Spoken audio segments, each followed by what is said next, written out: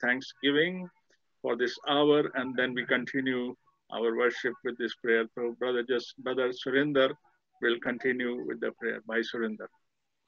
Thank you, God bless you. आइए हम अपनी मीटिंग को शुरू करते हुए उसके नाम से हम अपनी मीटिंग को शुरू करते हैं। हम उसका अनुग्रह मांगते हैं कि खुदावन अपनी दया, अपना माइटी हाथ, छेदा हुआ हाथ हमारे ऊपर रखे।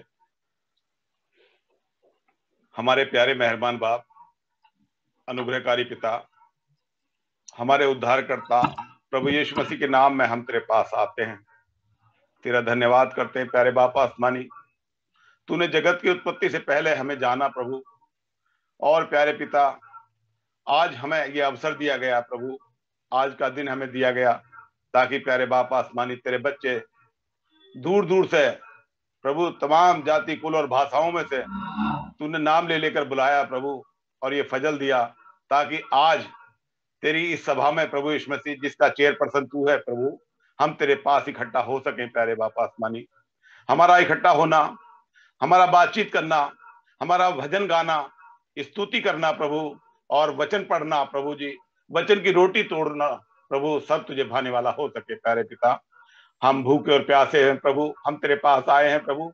हम चाहते हैं प्यारे बाप आसमानी हमारी जिंदगी हमें मिले प्रभु, जो तेरा वचन है प्यारे बाप आसमानी, जिसको तोड़कर सिर्फ तू दे सकता है। प्यारे पिता बाप आसमानी, अपने वचन के प्रकाशन से अपने बच्चों को भर दे प्यारे प्रभु, क्योंकि तेरा वचन हमारी जिंदगी है। प्यारे बाप आसमानी, हम भूखे और प्यासे तेरे पास आए हुए हैं प्रभु।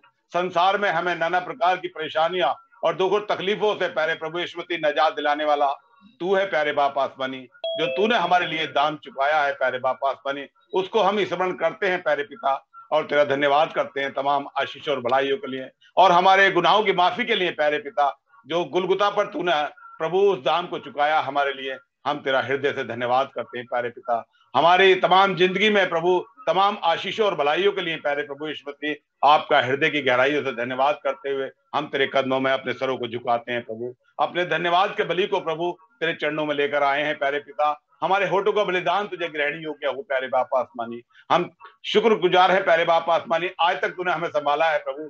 एक नया साल हमारी जिंदगियों में जोड़ा है प्यारे पिता, और नए साल के इस पहले महीने में प्रभु 23वें दिन को एक और मौका हमें मिला है प्रभु, ताकि हम तेरे पास तेरी बातें सुन सके प्यारे पिता, और अपने आप को तेरे वचन से अलाइन कर सके प्यारे बाप आसमानी, और तेरे उस आत्मा का भाग मांग सके प्यारे पिता, जो तूने हमसे वादा किया है कि मैं जाता हूं लेकिन तुम्हें एक सहायक दूंगा प्यारे पिता। उस सहायक को लेने के लिए हम तेरे पास आए हैं प्रभु, जिसकी हमें नितांत आवश्यकता है प्रभु, ताकि प्यारे बाप आसमानी वो सहायक हमारे पास बना रहे प्रभु, जो हमें लीड और गाइड करे प्यारे पिता, तेरी राहों पर चलने के लिए प्यारे प्रभु हमें ताकत प्रदान करे प्रभु, तेरे वचन में बने रहने की हमें शक्ति प्रदान करे, तेरे वचन को हमें समझाए प्रभु, और आने वाली बातें हमें सिखाए प्यारे बाप आसमानी, क्योंकि हम तो अयोग्य हैं प्यारे पिता, लेकिन तू सामर्थ्य है प्यारे पिता, सब कुछ तेरे पास है प्रभु यीशु मसीह। तेरा कहा हुआ कलाम टल नहीं सकता प्यारे पिता। उन बातों को मनन करने के लिए प्रभु हम तेरे पास आए हैं, और तेरा आत्मा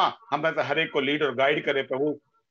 जितने तेरे बच्चे तेरे पास आए हैं प्रभु, यदि कोई किसी ऐसी कंडीशन में है प्यारे पिता, जो प्यारे प्रभु यीशु मसीह दुख और बीमारी और घटी और कमी और परेशानी हो सकती है प्यारे बाप आसमानी, प्यारे पिता उसको तेरे जोर और हाथों में सौंपते हैं प्रभु। अपने छेदे हुए हाथ से उसे छू और चंगाई बख्शते प्यारे बाप आसमानी।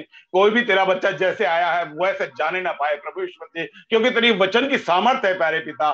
जो तेरे पास आता है प्यारे बाप आसमानी वो चंगाई पाता है प्यारे बाप आसमानी। हमारे विश्वासों को बढ़ा प्रभु यीशु मसीह, ताकि प्यारे पिता अपने बड़े हुए विश्वास से प्रभु हम तुझे छू सके प्यारे पिता।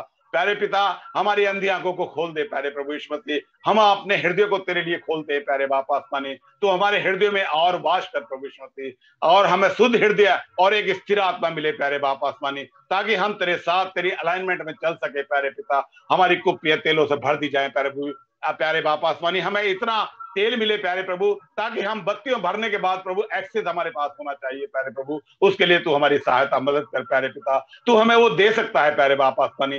जितने वादे तूने हमसे किए हैं प्यारे पिता, उनमें से कोई भी एक वादा बिना पूरा हुए नहीं टला प्रभु, और जितनी और बातें बाकी हैं प्रभु, उन सबको पूरा करने का तू सामर्थ्य है प्यारे पिता। हम तेरी ओर निहारते हैं, उस क्रूर पर चढ़ाए हुए यीशु की ओर हम ताकते हैं प्यारे पिता। आज अपने वचन से तू हमें प्रभु रोटी तोड़कर तू हमें खिला प्यारे बाप आसमानी। जो भी भाई वचन लेकर आता है प्रभु, तेरा दास उसके होठों का अभिषेक कर प्रभु ईश्वरी, उसकी बुद्धि का कंट्रोल अपने हाथ में ले प्यारे बाप आसमानी, ताकि तेरी बातें जो स्वर्गीय बातें हैं प्रभु ईश्वरी उस भाई के माध्यम से हम तक पहुंचे प्रभु। और हमें हमारे हृदयों को खतरा कर प्रभु, हमारे कानों का खतरा कर प्यारे बाप आसमानी, ताकि हम उन तेरी बातों को रिसीव करने वाले बन सके प्यारे पिता। हमें रिसीविंग हृदय दिए जाए प्यारे बाप आसमानी। तमाम ट्रांसलेशन के कार्य को प्रभु ईश्वरी तेरे जोरों और हाथों में सौंपते हैं। ट्रांसलेशन करने वाले भाई को बड़ी आशीष दे प्यारे पिता, उसके होठों को छू ले प्यारे पिता, राइटली प्यारे पिता तेरे वचन को ट्रांसलेट हो सके प्यारे बाप आसमानी, प्यारे बाप आसमानी। और तमाम एटमॉस्फेयर को तेरे हाथों में सौंपते हैं प्रभु। इस चैनल पर प्रभु तेरी आत्मा का पहरा बना रहे प्यारे प्रभु। तमाम इंटरनेट और तमाम बातों को तेरे कंट्रोल में देते हैं प्यारे।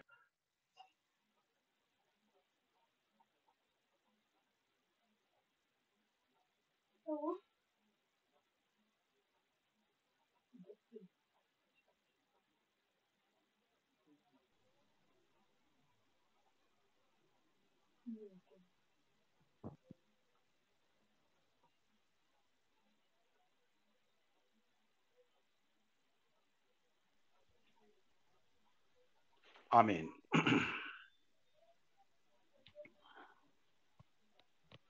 आमीन आमीन। आपका वो क्या नाम है, ऑफ हो गया था, क्या नाम, mic.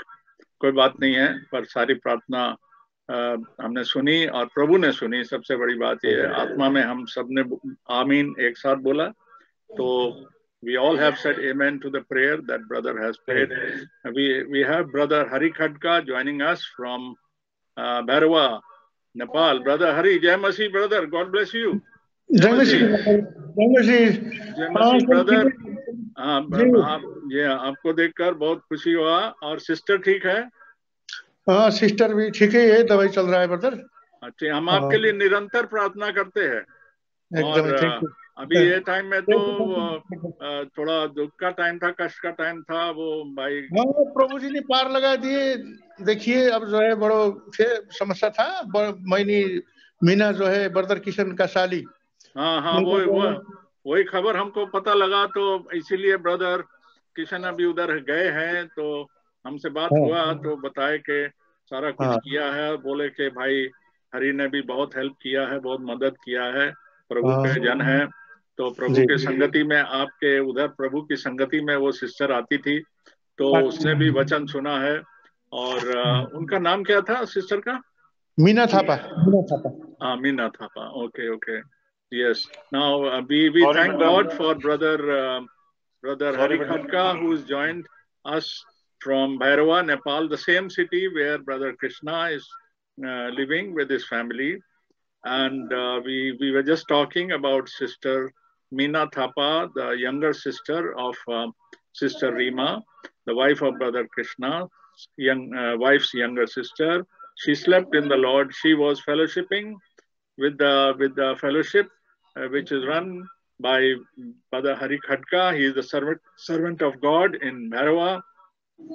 He is a very faithful and honest brother, and he is standing for the truth, and is teaching the truth to the people. And we remember him in our prayers for Brother Hari Khadka always.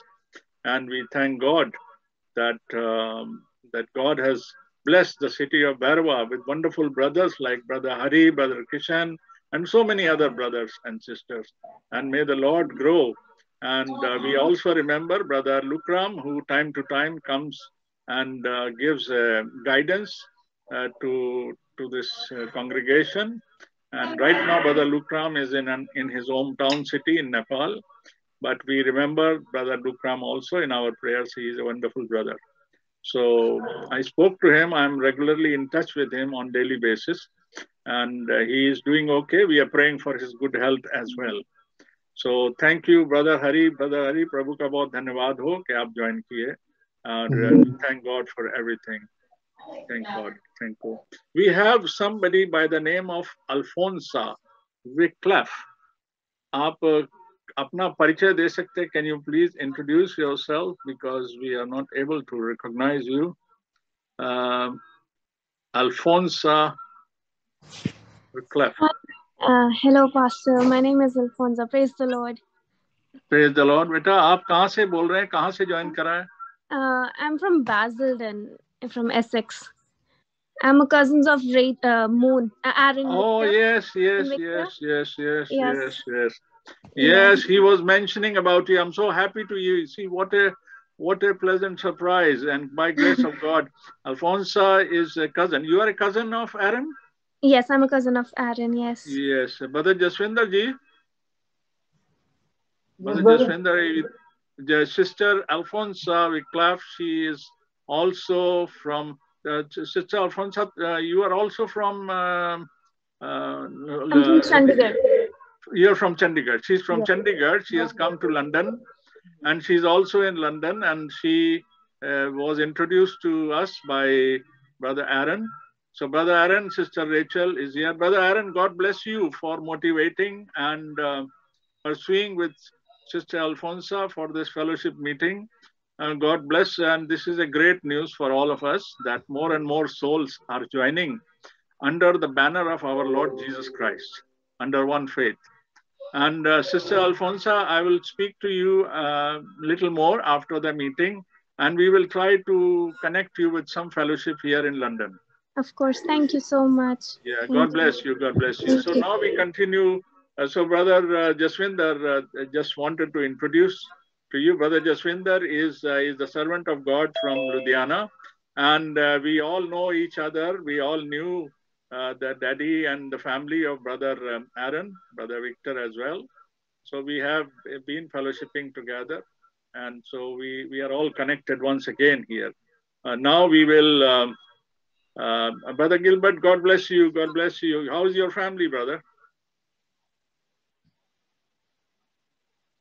Yes, brother. By the grace of God, everything is good, brother. Amen. We are so happy. So now, without losing any more time, we will have a song. Sister Ripsim, I know you have a song, and we can hear a wonderful song through Sister Ripsim, who joins, and she always gives her contribution of praises to the Lord. She sings in many languages. I don't know in which language she's going to sing.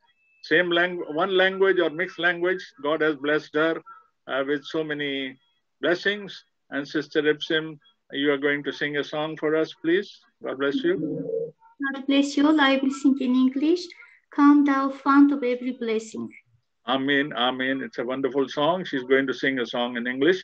So we will now mute all our microphones except hers so that we can hear the song properly. Amen. Yes, I share the text of the song so all can follow the song in the chat. In the chat margin, we can see the script of the song she has posted, and that the song which she is going to sing, that is visible. The words are visible on the chat page, which is in the margin of this platform. God bless you, sister.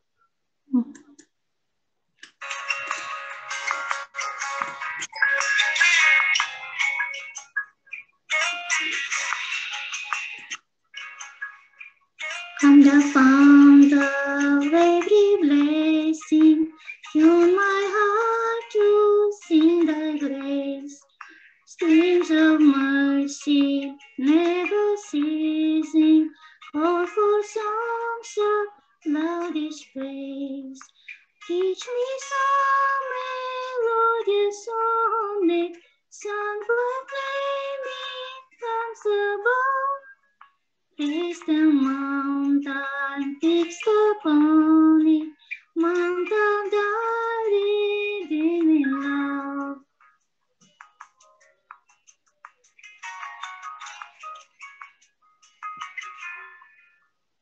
Here I rest my Ebenezer, hidden by thy help I found, and thy home by thy good pleasure, safely to I found.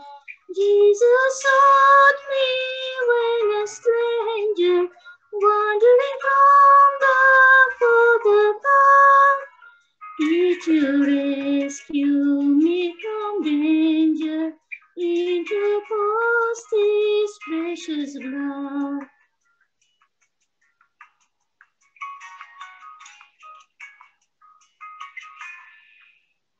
Oh, to grace obligated, daily unconstrained to be. Let thy goodness like a fetter bind my wandering heart to thee. Grown to wonder, Lord, I feel it. Grown to live the God I love. Here's my heart, oh, take and seal it for thy forth above.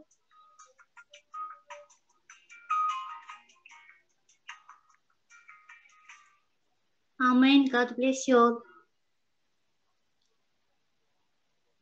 Bless you. God bless you, Sister Ipsim, for this wonderful song. And this is a song which I used to sing in Hindi also in India. And God willing, Krishna for that wonderful testimony. We thank God for that. So, Brother Jaswinder, would you suggest that we can hear at least one testimony today, or because we can't hear so many because the time will go away quickly. We need to meditate. We can give the time to our brother Rajendra, our elder brother. Okay. Okay. We will give time to Brother Jaswinder Masih, the elder brother of Brother Jaswinder. We will give him 2-3 minutes so that he can give his testimony. And again, following Sundays, we will give more time to brothers and sisters both, if they want to share their testimonies.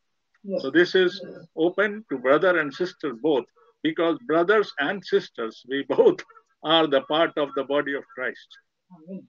You know, and we God loves all of us, and we are also the part of the bride of Christ. Amen. So God is not respecter of people.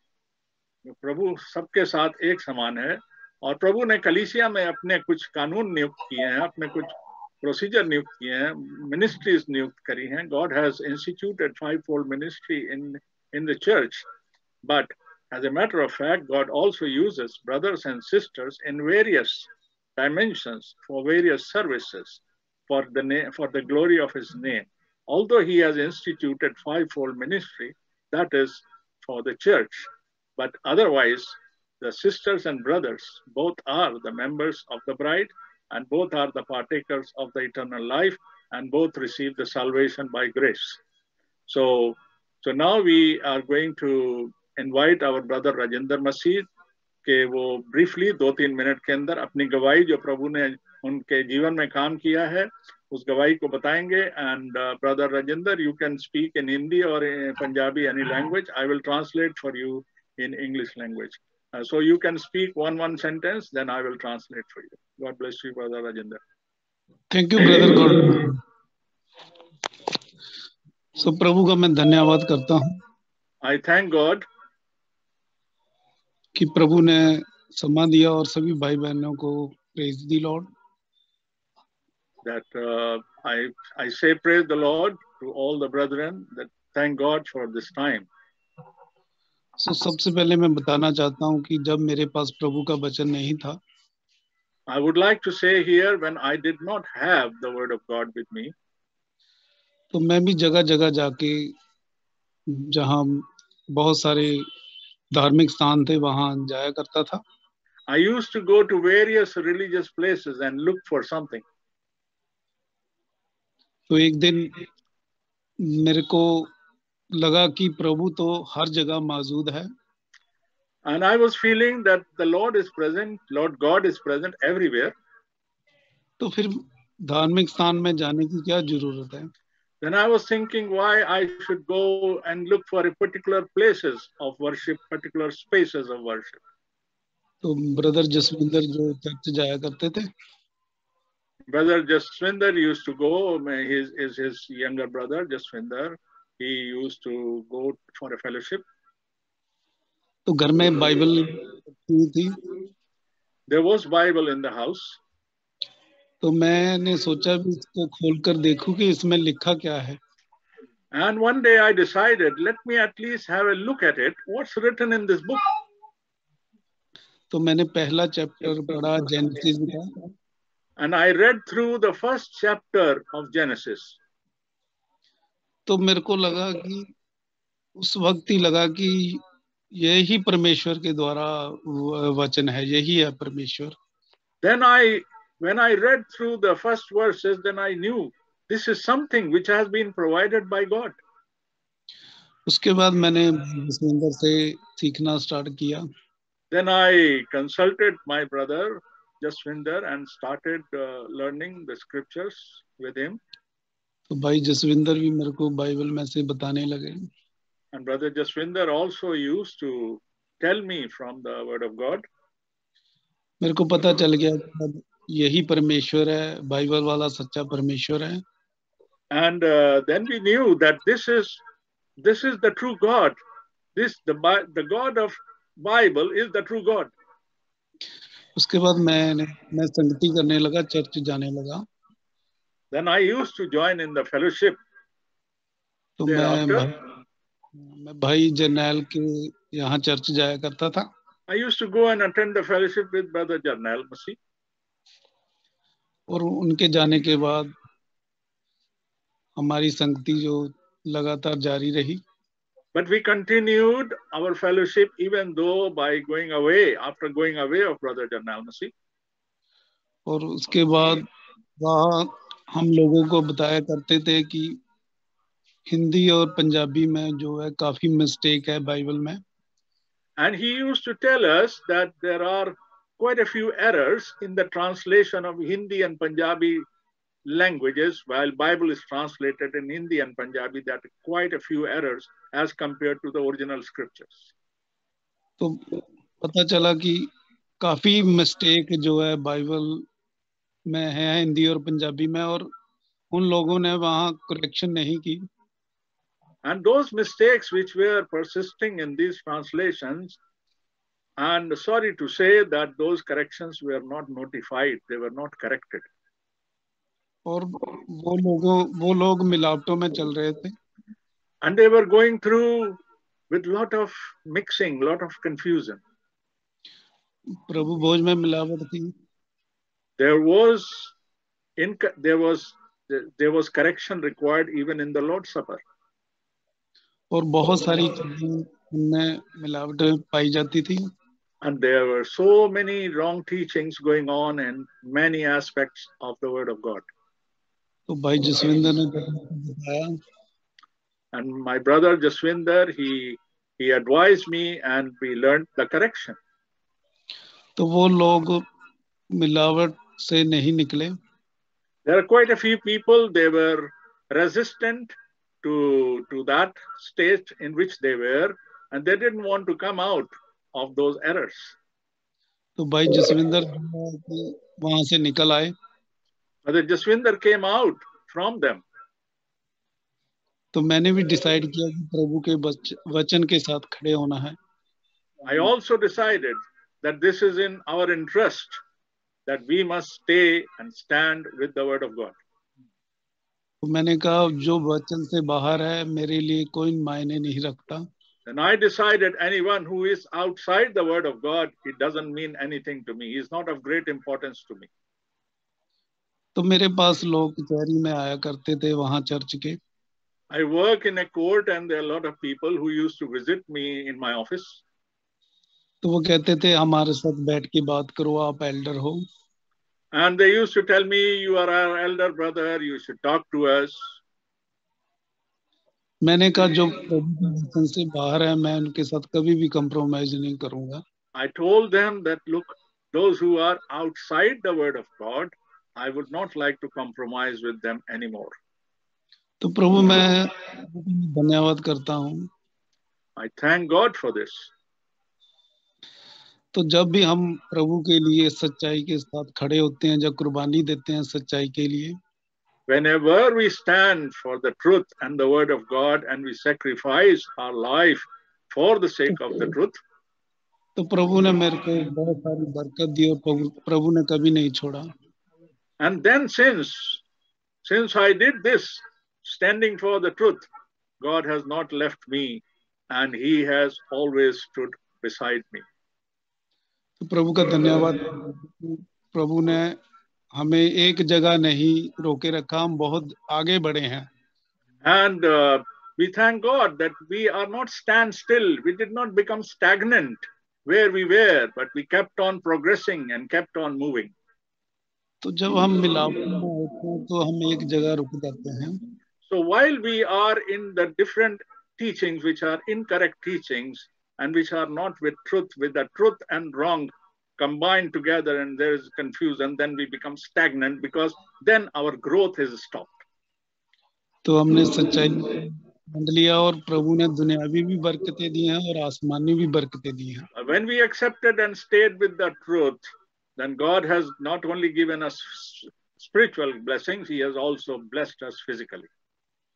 तो प्रभु आप सबको बहुत सारी आशीष बरकत दे, और मेरे को भी प्रार्थना में याद रखना कि हम Please remember me in your prayer that the Lord will be with us, and may the Lord bless you all. कि प्रभु का सच्चा वचन बहुत सारे लोगों को बताएं और सदा सच्चाई में खड़े रहें. So that we should be instruments in sharing the truth and the word of God with other people, and we should also stand in the truth and stay with the word. Amen. God bless you. Amen. God bless you. God bless you, Brother Rajendra, for this wonderful testimony. And may God bless us all, whoever have heard this testimony, because these testimonies are not stories. These testimonies are the real happenings and the real incidents and the real witness to what God has done for us, to what we were, to where we were, and where God has brought us into. And all those who are in the truth, they will be progressive, because word of God has got the life. Word of God is life, eternal life. Jesus said, I am the life. So if we have life, which is of Jesus Christ, nobody can stop our growth. We have to progress. Where there is a life, growth is the evidence of life. And life is the evidence for growth. प्रभु का बहुत धन्यवाद हो इस अच्छी गवाही के लिए. गवाहियां हम इसलिए सुनते हैं कि इससे हमारे जीवनों में उन्नति मिलती है, और हमारे अंदर जब उन्नति होती है आत्मिक तौर पर स्पेशली, तो हम जब सच्चाई के साथ खड़े रहते हैं कि सच्चाई में ही जीवन है, और वो सच्चाई जो है वो प्रभु यीशु मसीह है और उसका वचन है, तो जब हम उसमें खड़े रहते हैं तो हमारे अंदर जो उन्नति और प्रोग्रेस और ग्रोथ है उसको शैतान भी रोक नहीं सकता है, क्योंकि सच्चाई जो है वो शैतान से ऊपर है. सच्चाई शैतान के अधीन नहीं है. शैतान गड़बड़ी करने की कोशिश करता है, पर जब हम सच्चाई को थामे रहते हैं, पकड़े रहते हैं, तो प्रभु हमारी सहायता करता है कि हम शैतान के चंगुल से निकलते चले जाएं, बशर्ते कि हम सच्चाई को थामे रहें और पकड़े रहें. So God bless us all for this. And now we are going to our subject, which God has given to us to meditate today, is very much in line with the testimony that we have heard by Brother Jaswinder. You are ready, please? Yes, I'm ready. So the testimony that we have heard is very much in line with the theme of the Word of God we are going to meditate today. और हाँ,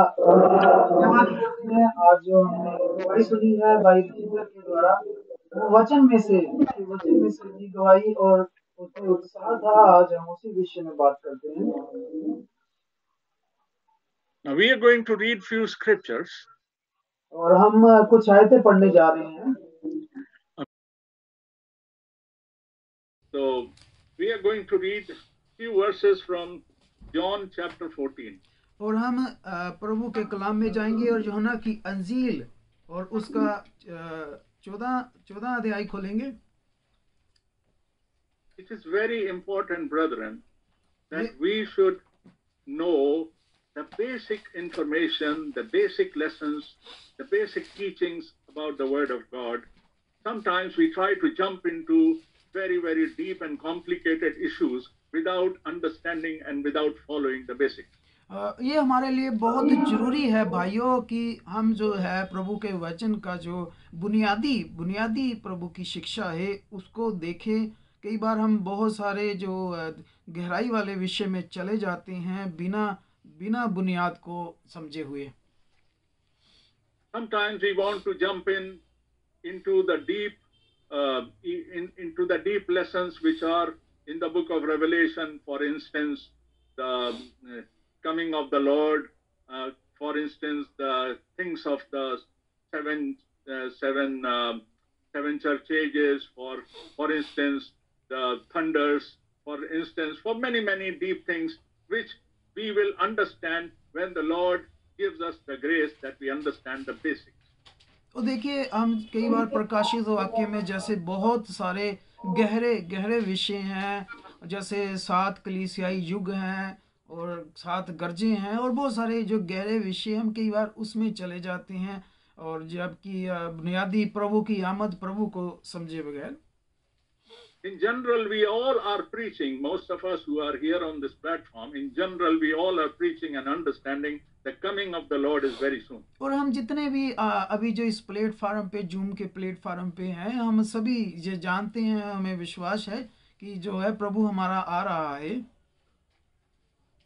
And anything which we already know, we don't need to be just preaching only that. जो बात हम अच्छी तरीके से जानते हैं, उस पे जरूरत नहीं है बार बार उसके ऊपर प्रचार करने की। जो हम जानते हैं जो बात, Every day we pray Maranatha, हम रोज प्रार्थना करते हैं मारानाथा, which means the coming of the Lord. जिसका मतलब ये है कि प्रभु यीशु मसीह जल्द आ रहा है। We believe in soon coming of the Lord. हम विश्वास करते हैं प्रभु यीशु मसीह बहुत जल्द आ रहा है। We know from the scriptures how we have known that coming of the Lord is very soon. हम इस प्रभु के कलाम से जानते हैं कि प्रभु की आमद बहुत नजदीक है। So this we already know that Lord is coming. ये हम आप अच्छी तरीके से जानते हैं कि प्रभु की आमद नजदीक है। Lord himself said that I am coming. प्रभु ने खुद कहा है कि मैं जल्द आ रहा हूँ। But for whom he is coming? परंतु सवाल ये है कि प्रभु किसके लिए आ रहा है। Coming of the Lord is a good news. उसका आना एक बहुत अच्छी खबर है। And the Lord said that Lord would want that it would be a good news for the whole world. और प्रभु भी यही कहता है कि ये पूरे संसार के लिए अच्छी खबर है। But Lord also knows that this will not be a good news for most of the people of the world. लेकिन प्रभु ये भी जानता है कि ये बहुत सारी दुनिया के लिए अच्छी खबर नहीं है। Why? क्यों? Those who are not clinging, those who are not holding on to the truth. जिन लोगों ने सत्य को पकड़े नहीं रहे, जो लोगों ने सत्य पर नहीं चले, जो लोग उनके लिए, those who are not staying with the pure word of God and staying with the teaching and mixing and confusion of the world. जो भी लोग जो है इस खालिस प्योर सच्चे कलाम के साथ बने नहीं रहे, बल्कि उन्होंने झूठी और मिलावट वाली तालीमों के ऊपर विश्वास रखा। For such people, the coming of the Lord is not a good news. और सचमुच ऐसे लोगों के लिए प्रभु का आना जो है एक अच्छी खबर नहीं है। When we all appear for examination, जब हम देखिए इसको बताते हैं इस कलाम को, when we appear for examination in our school and university, जब हम अपने स्कूल और यूनिवर्सिटी में जब हम एग्जाम देते हैं, we all do studies in our own way. और हम सभी जो है उस विषय के ऊपर पढ़ाई करते हैं अपने तरीके से। We all do our preparation. हम सभी जो है उस एग्जाम की तैयारी करते हैं। So that we expect on the day of the announcement of the result, it should become a good news for me. क्योंकि हम चाहते हैं कि जब भी हमारा रिजल्ट निकलेगा, नतीजा आएगा, वो हमारा अच्छा नतीजा आए। But for quite many people, the day of the result is not a good news. लेकिन बहुत सारे लोगों के लिए जो नतीजे का दिन होता है वो अच्छी खबर लेके नहीं आता। Lot of people become sad, disheartened and disappointed. बहुत सारे लोग उस नतीजे आने पर बहुत सारे निराश हो जाते हैं, बहुत सारे निराश हो जाते हैं उस result. And quite many people will rejoice and be very happy. पर उनमें से देखिए कुछ लोग आपको मिलेंगे खुशी मनाते हुए, जश्न मनाते मिलेंगे आपको। That means there was a test. देखिए ये पहले एक परीक्षा है। that needed a preparation. उसके लिए हमें जो है तैयारी करनी है. Everybody tried to prepare in their own way. हर कोई अपने तरीके से उस परीक्षा की तैयारी कर रहा है. But there are not ways, but there is a way for our test which we have to undergo to go to heaven. लेकिन हमारे पास वो टेस्ट नहीं है कि जो है कि जो अभी हमें स्वर्ग लेके जा रहा है, वो परीक्षा है. The test which we need to overcome, there is only one way to overcome that. एक ही परीक्षा है जो हमें जीत दिलाएगा और हमें हर सारी चीजों का जय देगा, विजेता बनाएगा. There is only one way to overcome that test. Only one way, no two, no three. प्रभु ने देखिए कोई दो रास्ते नहीं रखे हैं उस परीक्षा को पास करने के. प्रभु ने सिर्फ एक रास्ता रखा है उस परीक्षा को पास करने का. Every human soul looks forward to a life after death, which will be a good life, an eternal life, and peaceful life. Every human soul, in some way, most of them, they think about it. बहुत सारे लोग यही सोचते हैं और चाहते हैं कि मरने के बाद अच्छी जिंदगी, हमेशा की जिंदगी होगी मरने के बाद. वो हर एक इंसान यही सोचता और चाहता है. And they receive the teaching from their gurus and headmasters and their preachers and their prophets, whatever they are, religious gurus, that there are so many ways that can lead you to the peace. देखिए बहुत सारे लोगों ने अपने धार्मिक गुरुओं से, सेवकों से, जहाँ जिनसे भी वो शिक्षा पाते, उनसे ये सीखा होता है कि मरने के बाद एक अच्छा जीवन मिलेगा. और बहुत सारी शिक्षाएं यही बताती हैं कि मरने के बाद बहुत अच्छा जीवन मिलेगा उनको. And it is the natural instinct in the human soul to worship something in order to achieve that goal. क्योंकि एक मनुष्य का ये एक कुदरती एक स्वभाव है कि वो एक ऐसी चीज को चाहता है, भक्ति करना चाहता है जिससे वो क्या है, जीवन पा जाए. So they go from pillar to post, from different religious organizations to religious temples or religious places to learn how to get there. और देखिए इसीलिए एक व्यक्ति जो है अलग अलग धार्मिक जगह पे जाता है, अलग अलग मंदिरों में जाता है, अलग अलग जगह पे जाता है कि वो किसी तरह ये चीज पाले. This is exactly what brother Rajinder he just told us in his testimony. ये बिल्कुल वही है जिस तरह हमने भाई राजिंदर के मुंह से जो गवाही सुनी है, ये बिल्कुल इसी तरह है. He said exactly the same thing, that he was going places to places. उसने भी भाई ने जीवन की गवाही दी कि वो जगह जगह घूम रहा था. But he did not find what he was looking for. परंतु उसको वो नहीं मिला जिसको वो चाहता था. But unless he found the thing which God appointed to reach, देखिए जब प्रभु ने उसके लिए जो रास्ता रखा था, जब उसने वो पाया उसको पहुंचने का, जो प्रभु ने रास्ता रखा था उस तक पहुंचने का, it is the God appointed place, God appointed way. ये प्रभु था जिसने उसके लिए रास्ता रखा हुआ था, उसे चुना हुआ था. The same applies to us and to every creature, to every soul, every human soul on this earth. और यही बात हर एक मनुष्य पर, जो जीवता मनुष्य है, हर एक मनुष्य पर ये चीज लागू होती है. That is the way to prepare, that is the way to study, and that is the way to follow. यही तरीका है प्रभु को पाने का, जानने का और उस पर चलने का.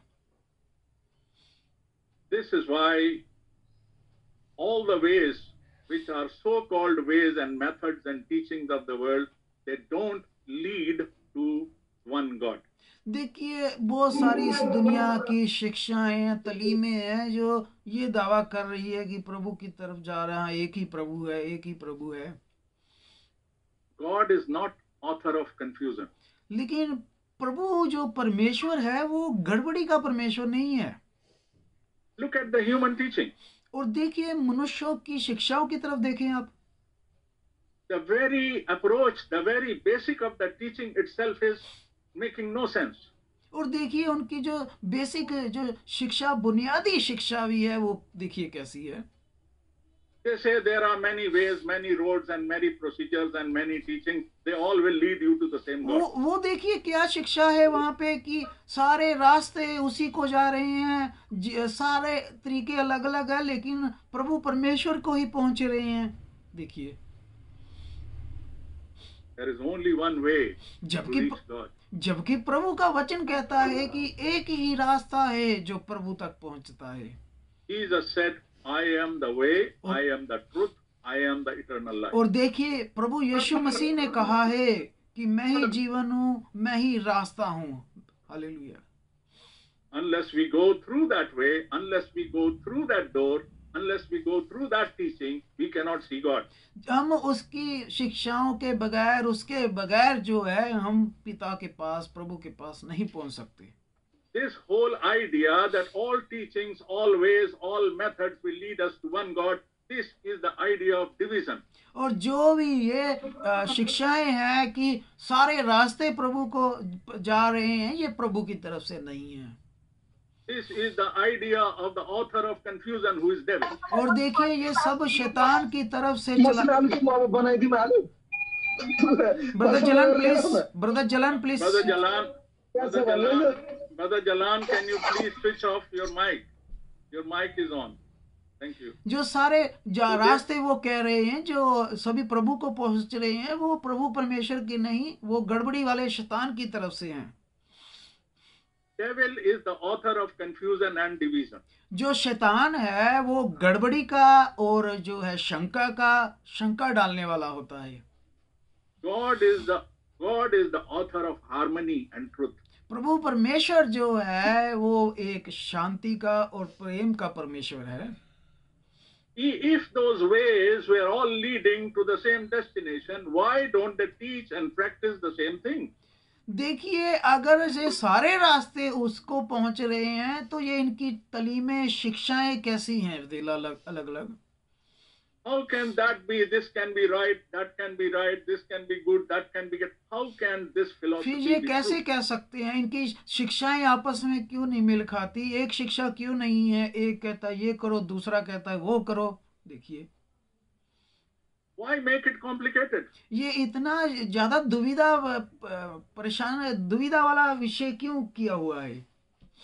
When Jesus says, I am the way, the way. और यीशु मसीह ने कहा है मैं रास्ता हूँ।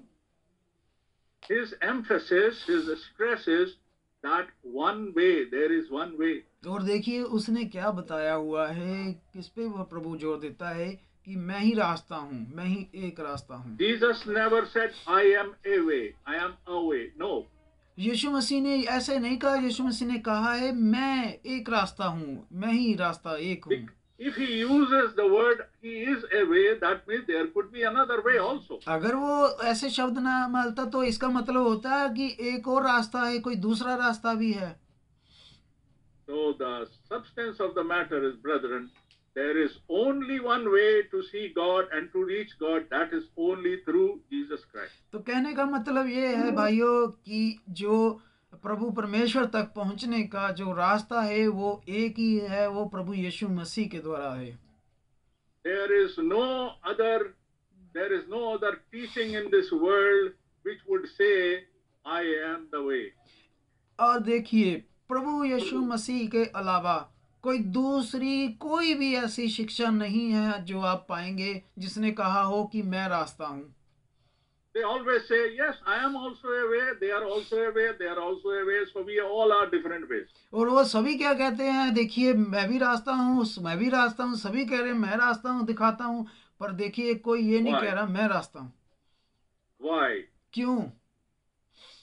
Because they have no authority to say that I am the way. क्योंकि किसी के पास ये अधिकार नहीं है कि वो ये कह सके कि मैं रास्ता हूँ। This authority was only held by Lord Jesus Christ. ये सिर्फ किसी को अगर अधिकार है तो वो प्रभु यीशु मसीह को अधिकार है। There is no guru in this world who could say that I am the way. कोई भी देखिए इस दुनिया में ऐसा कोई गुरु नहीं है, ना हुआ है जो ये कह सके कि मैं रास्ता हूँ। they themselves were searching for a way. वो खुद जो है अपनी सारी जिंदगी जो है रास्ता ढूंढने में लगा दी उन्होंने, And they made some followers. उन्होंने अपने भी पीछे भगत बनाए हैं, पीछे चलने वाले. So they were all together with the Guru and the disciples. They were all searching the way. वो भी देखिए आगे उस गुरु के पीछे चलने वाले भी जो है वो भी रास्ता ढूंढ रहे हैं इकट्ठे मिलकर. What is the confirmation that those gurus reached destination? क्या मतलब कि इसका क्या प्रमाण है कि उनके गुरु को रास्ता मिल गया था या मिल गया है? So when the engine of the train itself is lost, the whole train will be lost. देखिए जब गाड़ी का इंजन ही बेचारा गिर गया हुआ है, गलत रास्ते पे पड़ गया गाड़ी का इंजन, तो पीछे डिब्बे भी उसी के साथ चलेंगे. The engine should be perfect. जाके इंजन को जो है, गाड़ी के इंजन को जो है बिल्कुल सही होना चाहिए. So the leader of the flock must be perfect, so that he should have the truth and he should lead his people into eternal life. जो नेता होता है वो भी जो है संपूर्ण होना चाहिए, ताकि जो उसके पीछे चल रहे हैं लोग वो उनको भी वही परफेक्शन की तालीम दे सके. None other than Lord Jesus Christ could have this authority to say, I am the truth, I am the truth, I have the life, and I am the way. I am the way. अब देखिए प्रभु यीशु मसीह के बिना किसी के पास ये अधिकार नहीं है. सिर्फ प्रभु ने कहा है, मैं ही जीवन हूँ, मैं ही मार्ग हूँ, मैं ही रास्ता हूँ. Unless we have the life of Jesus in us, there is whole knowledge of this world is useless. अगर प्रभु यीशु मसीह हमारे जीवन में नहीं है तो इस सारी दुनिया का ज्ञान भी जो है वो भी व्यर्थ है हमारे लिए. Because we will remain lost. क्योंकि हम फिर भी जो है ज्ञान सारा लेने के बावजूद भी हम जो है गुम हुए हैं. Bible is the only book in the world which tells a man must be born again. सिर्फ पवित्र शास्त्र बाइबल ही ऐसा पवित्र शास्त्र है जो हमें बताता है कि मनुष्य को दोबारा जन्म लेना है. There is no other book, no other teaching, no other creed कोई भी that teaches that we should be born again to see the kingdom of God. कोई भी दूसरी धार्मिक किताब नहीं बताती कि मनुष्य को दोबारा से जन्म लेना है प्रभु के राज्य में. They say that when you will die, you will be born again in some different form. अब देखिए वो कैसी तालीम शिक्षा है कि अगर आप मर जाएंगे, मरने के बाद आप अलग अलग जानवर बनेंगे. देखिए आप Then again when you will be dead, you will be born again something else. अगर आप उस जून में मर गए कोई किसी जानवर की, फिर अगले जानवर की आप जीवन में चले जाएंगे. देखिए आप, So you will keep on going as a recycling. आप तो ये चक्कर है जो घूमे जा रही हैं. When will you reach destination? और फिर आप बताइए आप मंजिल पे कब पहुंचेंगे? There is no destination for them. उनके लिए एक मंजिल है ही नहीं है भाई. You keep on rolling, keep on rolling. तो आप तो बस चक्कर में घूमे जा रहे हैं एक. But we thank God that we are not in confusion, brother. प्रभु का धन्यवाद है, हम बहुत शुक्र करते हैं प्रभु का कि प्रभु ने हमें गड़बड़ी में नहीं रखा. We clearly know our destination. हम पूरे साफ तरीके से समझते हैं, जानते हैं हमारी मंजिल क्या है. Hallelujah. We clearly know our road to destination. हम पूरी तरह से ये संतुष्ट हैं कि हमारा रास्ता जो है हमारी मंजिल को पहुंचा रहा है हमें. And we know that we cannot find that destination and that way by our own efforts. हम ये भी जानते हैं कि हम अपने ज्ञान से, अपनी कोशिश से उस मंजिल को नहीं पा सकते. We all have been searching God. हम सभी जो हैं परमेश्वर को ढूंढ रहे हैं. We all could not find God. लेकिन हम अपनी तरीके से नहीं पा सकेंगे प्रभु को. It is God who extends his hand to call us unto him. जब तक प्रभु खुद अपना हाथ ना बढ़ाए और हमें पकड़ के ना निकाले और अपने पास ना ले आए. Hallelujah. Jesus made it very, very clear in his ministry. प्रभु यीशु मसीह ने अपनी सेवकाई में इसे बहुत बहुत साफ तरीके से बताया है. Because if we could be saved by our good works, by our charity, by giving donations, by doing good works, by helping the poor, by opening hospitals, by opening charitable institutions, these things are good, but this will not lead us to heaven. हम जो है बहुत अच्छे कार्य कर सकते हैं, अच्छे कर्म कर सकते हैं, दान देना, गरीबों की मदद करना, अस्पतालों को खोलना और जो है लोगों को रोटी खाना, हम बहुत सारे अच्छे काम कर सकते हैं, लेकिन हम अच्छे कर्मों के द्वारा जो है मुक्ति नहीं, उद्धार नहीं पा सकते। Even these things a man cannot do. और देखिए ये चीजें करने के बावजूद भी जो है हम नहीं जा सकते प्रभु के घर। Even you see these organizations who are doing these things, there is a corruption behind it. और ये आप जो देख रहे हैं, आप संस्थाएं ये काम कर भी रही हैं, उनके उनके बीच में भी देखिए आप करप्शन, रिश्वतखोरी, धोखाधड़ी है।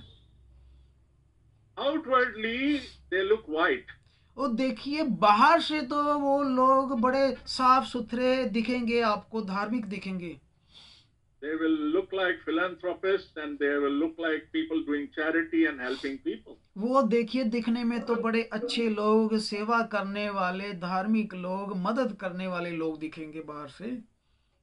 But there is a selfish and vicious network operating behind them. पर फिर उनके पीछे एक देखना मतलब वाला, किसी मकसद, गलत मकसद वाला जो है आत्मा या मन काम कर रहा होगा। Because their souls are not right. क्योंकि उनकी जो जीवन है, अंदर का जान है, जो वो पूरी तरह शुद्ध नहीं हुआ। Unless our soul is redeemed, जब तक हमारा मन जो है वो छुटकारा पाया हुआ नहीं है, we cannot be good. हम अच्छे नहीं हो सकते। But people think for the good first and think that good will bring a good soul. और प्रभु लोग क्या सोचते हैं कि हम अच्छा काम करेंगे तो फिर हमारा आत्मा अच्छा होगा। It doesn't work like this. ये ऐसे काम नहीं करता भाइयों। Soul must be redeemed first. पहले हमारा जो जान है वो छुटकारा पाई होनी चाहिए। Then the redeemed soul will live life of sanctification. तब देखिए हमारी जो छुटकारा पाई हुई जान होगी वो हमें पवित्रता की ओर लेके जाएगी। Then only it will lead us to the destination. तब जाके देखिए हमें जो अगुवाई होगी, अगुवाई वो हमारी मंजिल की ओर लेके जाएगी। अगुवाई Destination is heaven, eternal life. जो मंजिल है वो स्वर्ग है, जहाँ हमने पहुंचना, जो हमारी मंजिल है वो स्वर्ग है। No corruption, no lies, no selfishness, no wrong can enter there. कोई भी रिश्वतखोरी, धोखा, झूठ, गलत चीज जो है वो स्वर्ग में नहीं दाखिल हो सकता। Unless the soul is redeemed, these things will operate. और देखिए यहाँ तक कि अगर जान छुटकारा भी पाई हुई है तब भी ये चीजें हो सकती है हमारे जीवन में। Even though when our soul is redeemed, जहाँ भी अगर मेरी जान जो है वो छुटकारा पाई हुई है, even though we have a firm faith in Jesus Christ, our चाहे Lord, हो सकता है हमारा यीशु मसीह पे पूरा विश्वास होगा, the devil who is the king of this world today keeps on poking every day. और देखिए जो शैतान है, जो इस जमीन का परमेश्वर है, राजा बना हुआ है, वो हर रोज हमें जो है इस ऐसी चीजों से तंग करेगा। Keeps on showing us our guilt. और देखिए वो हमें दिखाएगा कि हम शर्मिंदा हों। He will keep us telling you are bad people, you are still wrong people. वो हमें हर रोज कहेगा कि तुम बुरे लोग हो, तुम बुरे लोग हो। Why would God why would devil say somebody you are wrong people? ये शैतान ऐसे क्यों कह रहा है कि तुम गलत हो, बुरे हो? Those who are not the friends of the devil, he will tell them. जो देखिए शैतान के दोस्त नहीं है वो उनको ऐसे ही तंग करेगा। Why he will tell his own people you are bad people? वो देखिए वो क्यों कह रहा है तुम बुरे लोग हो। The bad people will not tell others you are bad people. और देखिए वो बुरे लोगों को नहीं कहेगा अपने लोगों को, क्योंकि और ना They he belong to the same community. क्योंकि They वो belong to the same community. क्योंकि वो दोनों एक ही कम्युनिटी के, एक ही लोग हैं, एक ही विचार के। In one of the sermon, Brother Branham was preaching. और एक संदेश में भाई ब्रानम ने कहा, if the devil is not troubling you, you may be his friend. भाई ब्रानम ने अपने संदेश में कहा कि अगर शैतान आपको तंग नहीं कर रहा, इसका मतलब वो आपका दोस्त है। That is very, very clear. ये बिल्कुल साफ है मेरे भाइयों। The whole Bible is full of this preaching. ये पूरी बाइबल जो है परमेश्वर के सुसमाचार से भरी हुई है। Jesus Christ himself said you cannot serve two masters. यीशु मसीह ने खुद अपने मुंह से कहा है कि तुम दो स्वामियों की सेवा नहीं कर सकते। You have one master who is the heavenly Father. तुम्हारा एक जो गुरु है वो स्वर्ग का परमेश्वर है। He is the one gives you eternal life and salvation. वो तुम्हें हमेशा का जिंदगी, हमेशा का उद्धार, लाइफ दे रहा है तुमको। Another master is the God of this world today, who is the devil, the destroyer. और दूसरा जो है गुरु, जो इस जमीन का जो मालिक शैतान है, वो है। Jesus said you cannot serve both. यीशु मसीह ने कहा तुम दोनों की सेवा नहीं कर सकते। Jesus said if you are not with me, you are against me. यीशु मसीह ने कहा अगर तुम मेरी ओर नहीं हो तो मेरे विरोध में हो। There are two spirits which are operating. यहाँ पे इस संसार में दो आत्माएं हैं जो काम कर रही है। Devil is also a spirit. और शैतान भी जो है वो एक आत्मा है। Devil can come to us in any form. शैतान किसी भी रूप में हमारे सामने आ सकता है। Devil can handle and activate our five senses in any form he likes. शैतान जो है वो पांच जो हमारी सेंस है वो भी इस्तेमाल कर सकता है। Our five senses are controlling our physical body and activities हमारी in this world. जो फाइव सेंस है वो हमारे शरीर से रिश्ता रखती हैं, शरीर के द्वारा संचालन होती है। But God is above that. लेकिन प्रभु परमेश्वर इनसे ऊपर है। If our soul is redeemed while we are still in this world, we are living souls. अगर हम छुटकारा पाए हुए हैं तो फिर हमें अभी इस संसार में क्यों रह रहे हैं इस शरीर में?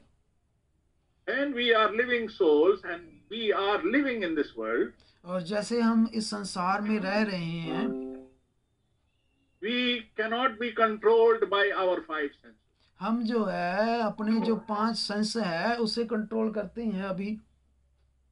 The five senses will trouble us every day. और जो पांच सेंस है हमारी, जो हर रोज जो है हमें परेशान करती है, तंग करती है अभी। Because devil has access, devil has control on our five senses. क्योंकि शैतान हमारी ये पांचों सेंस को इस्तेमाल कर सकता है। And he is doing it. और वो कर रहा है। And he is doing it more and more as his time is coming near. और जैसे जैसे उसका प्रभु का आना नजदीक हो रहा है और उसका भी खात्मा नजदीक हो रहा है, वो और ज्यादा कर रहा है। He is in desperation. और देखिए वो बहुत ही ज्यादा इस वक्त जो है परेशान है, घबराया हुआ है। He knows his time is very less. वो अब उसे पता है कि अब उसका समय बहुत नजदीक आ गया है। After millennium, during millennium also he will be tied up. देखिए 1000 साल राज में आप देखेंगे उसमें भी वो बंद कर दिया जाएगा। He will be loosened for a little while after millennium. और देखिए वो 1000 साल बाद बड़े थोड़े समय के लिए फिर खोला जाएगा। He will again operate and play havoc. और देखिए फिर वो निकाला जाएगा 1000 साल बाद, देखिए फिर थोड़ा काम करेगा वो। But the good news for devil will be very short-lived, for very little time. लेकिन खुशी की बात है कि तब शैतान का बड़ा थोड़ा समय रह जाएगा, बड़ा थोड़ा समय होगा। Because he will be finished once for all. क्योंकि उसके बाद वो हमेशा के लिए खत्म कर दिया जाएगा। Not only him, all his followers. अकेला शैतान नहीं खत्म होना, उसके पीछे जो उसके साथ चलने वाले हैं वो भी खत्म होने हैं। All the compartments which are joined with this engine. जो भी उसके साथ जो दफ्तर हैं, उसके काम करते हैं, जो उसके साथ मिलकर, वो भी सारे खत्म हो जाने हैं। They all will fall into and burnt into hell. वो सभी को पकड़ के देखिए प्रभु ने नरक में डाल देना है। But all the believers, all the children of God, all the saved souls have a good news for eternity. लेकिन जो भी छुटकारा पाए हुए हैं, प्रभु के लोग हैं, ईमानदार धर्मी जो लोग हैं, उनके लिए अच्छी खबर है। And that good news is in God, in Lord Jesus Christ and the Word of God. और जो अच्छी खबर क्या है कि प्रभु यीशु मसीह में, प्रभु में वो बचाए हुए हैं। Jesus Christ himself is the Word. प्रभु यीशु मसीह खुद ही वचन है। We know from John 1:1 the Word became flesh. John 1:14. और हम सब जो हैं जानते हैं यूहन्ना की अंजील और उसका 1:14 जो है वचन जो है देदारी हुआ। He came into this world in the flesh to redeem his people. वो इस संसार में देखिए आया अपने लोगों को, शरीर में आया अपने लोगों को छुटकारा देने के लिए। God knows everyone. Whoever is born physically in this world, God has known them before they were even born. यहाँ प्रभु देखिए कि जो भी मनुष्य पैदा हुआ है, प्रभु परमेश्वर तो उसे पैदा होने से पहले ही जानता है। Hallelujah. Because God knows the beginning and the end, even eternity, because he is God. क्योंकि प्रभु परमेश्वर जो है वो शुरुआत और अंत और आगे का भी जानता है, क्योंकि वो परमेश्वर है।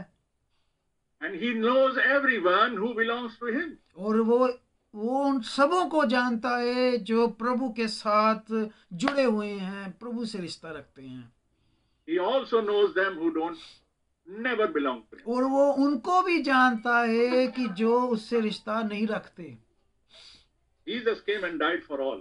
प्रभु यीशु मसीह उन सब के लिए आया और सलीब पर कुर्बान हुआ। His blood has the power to save.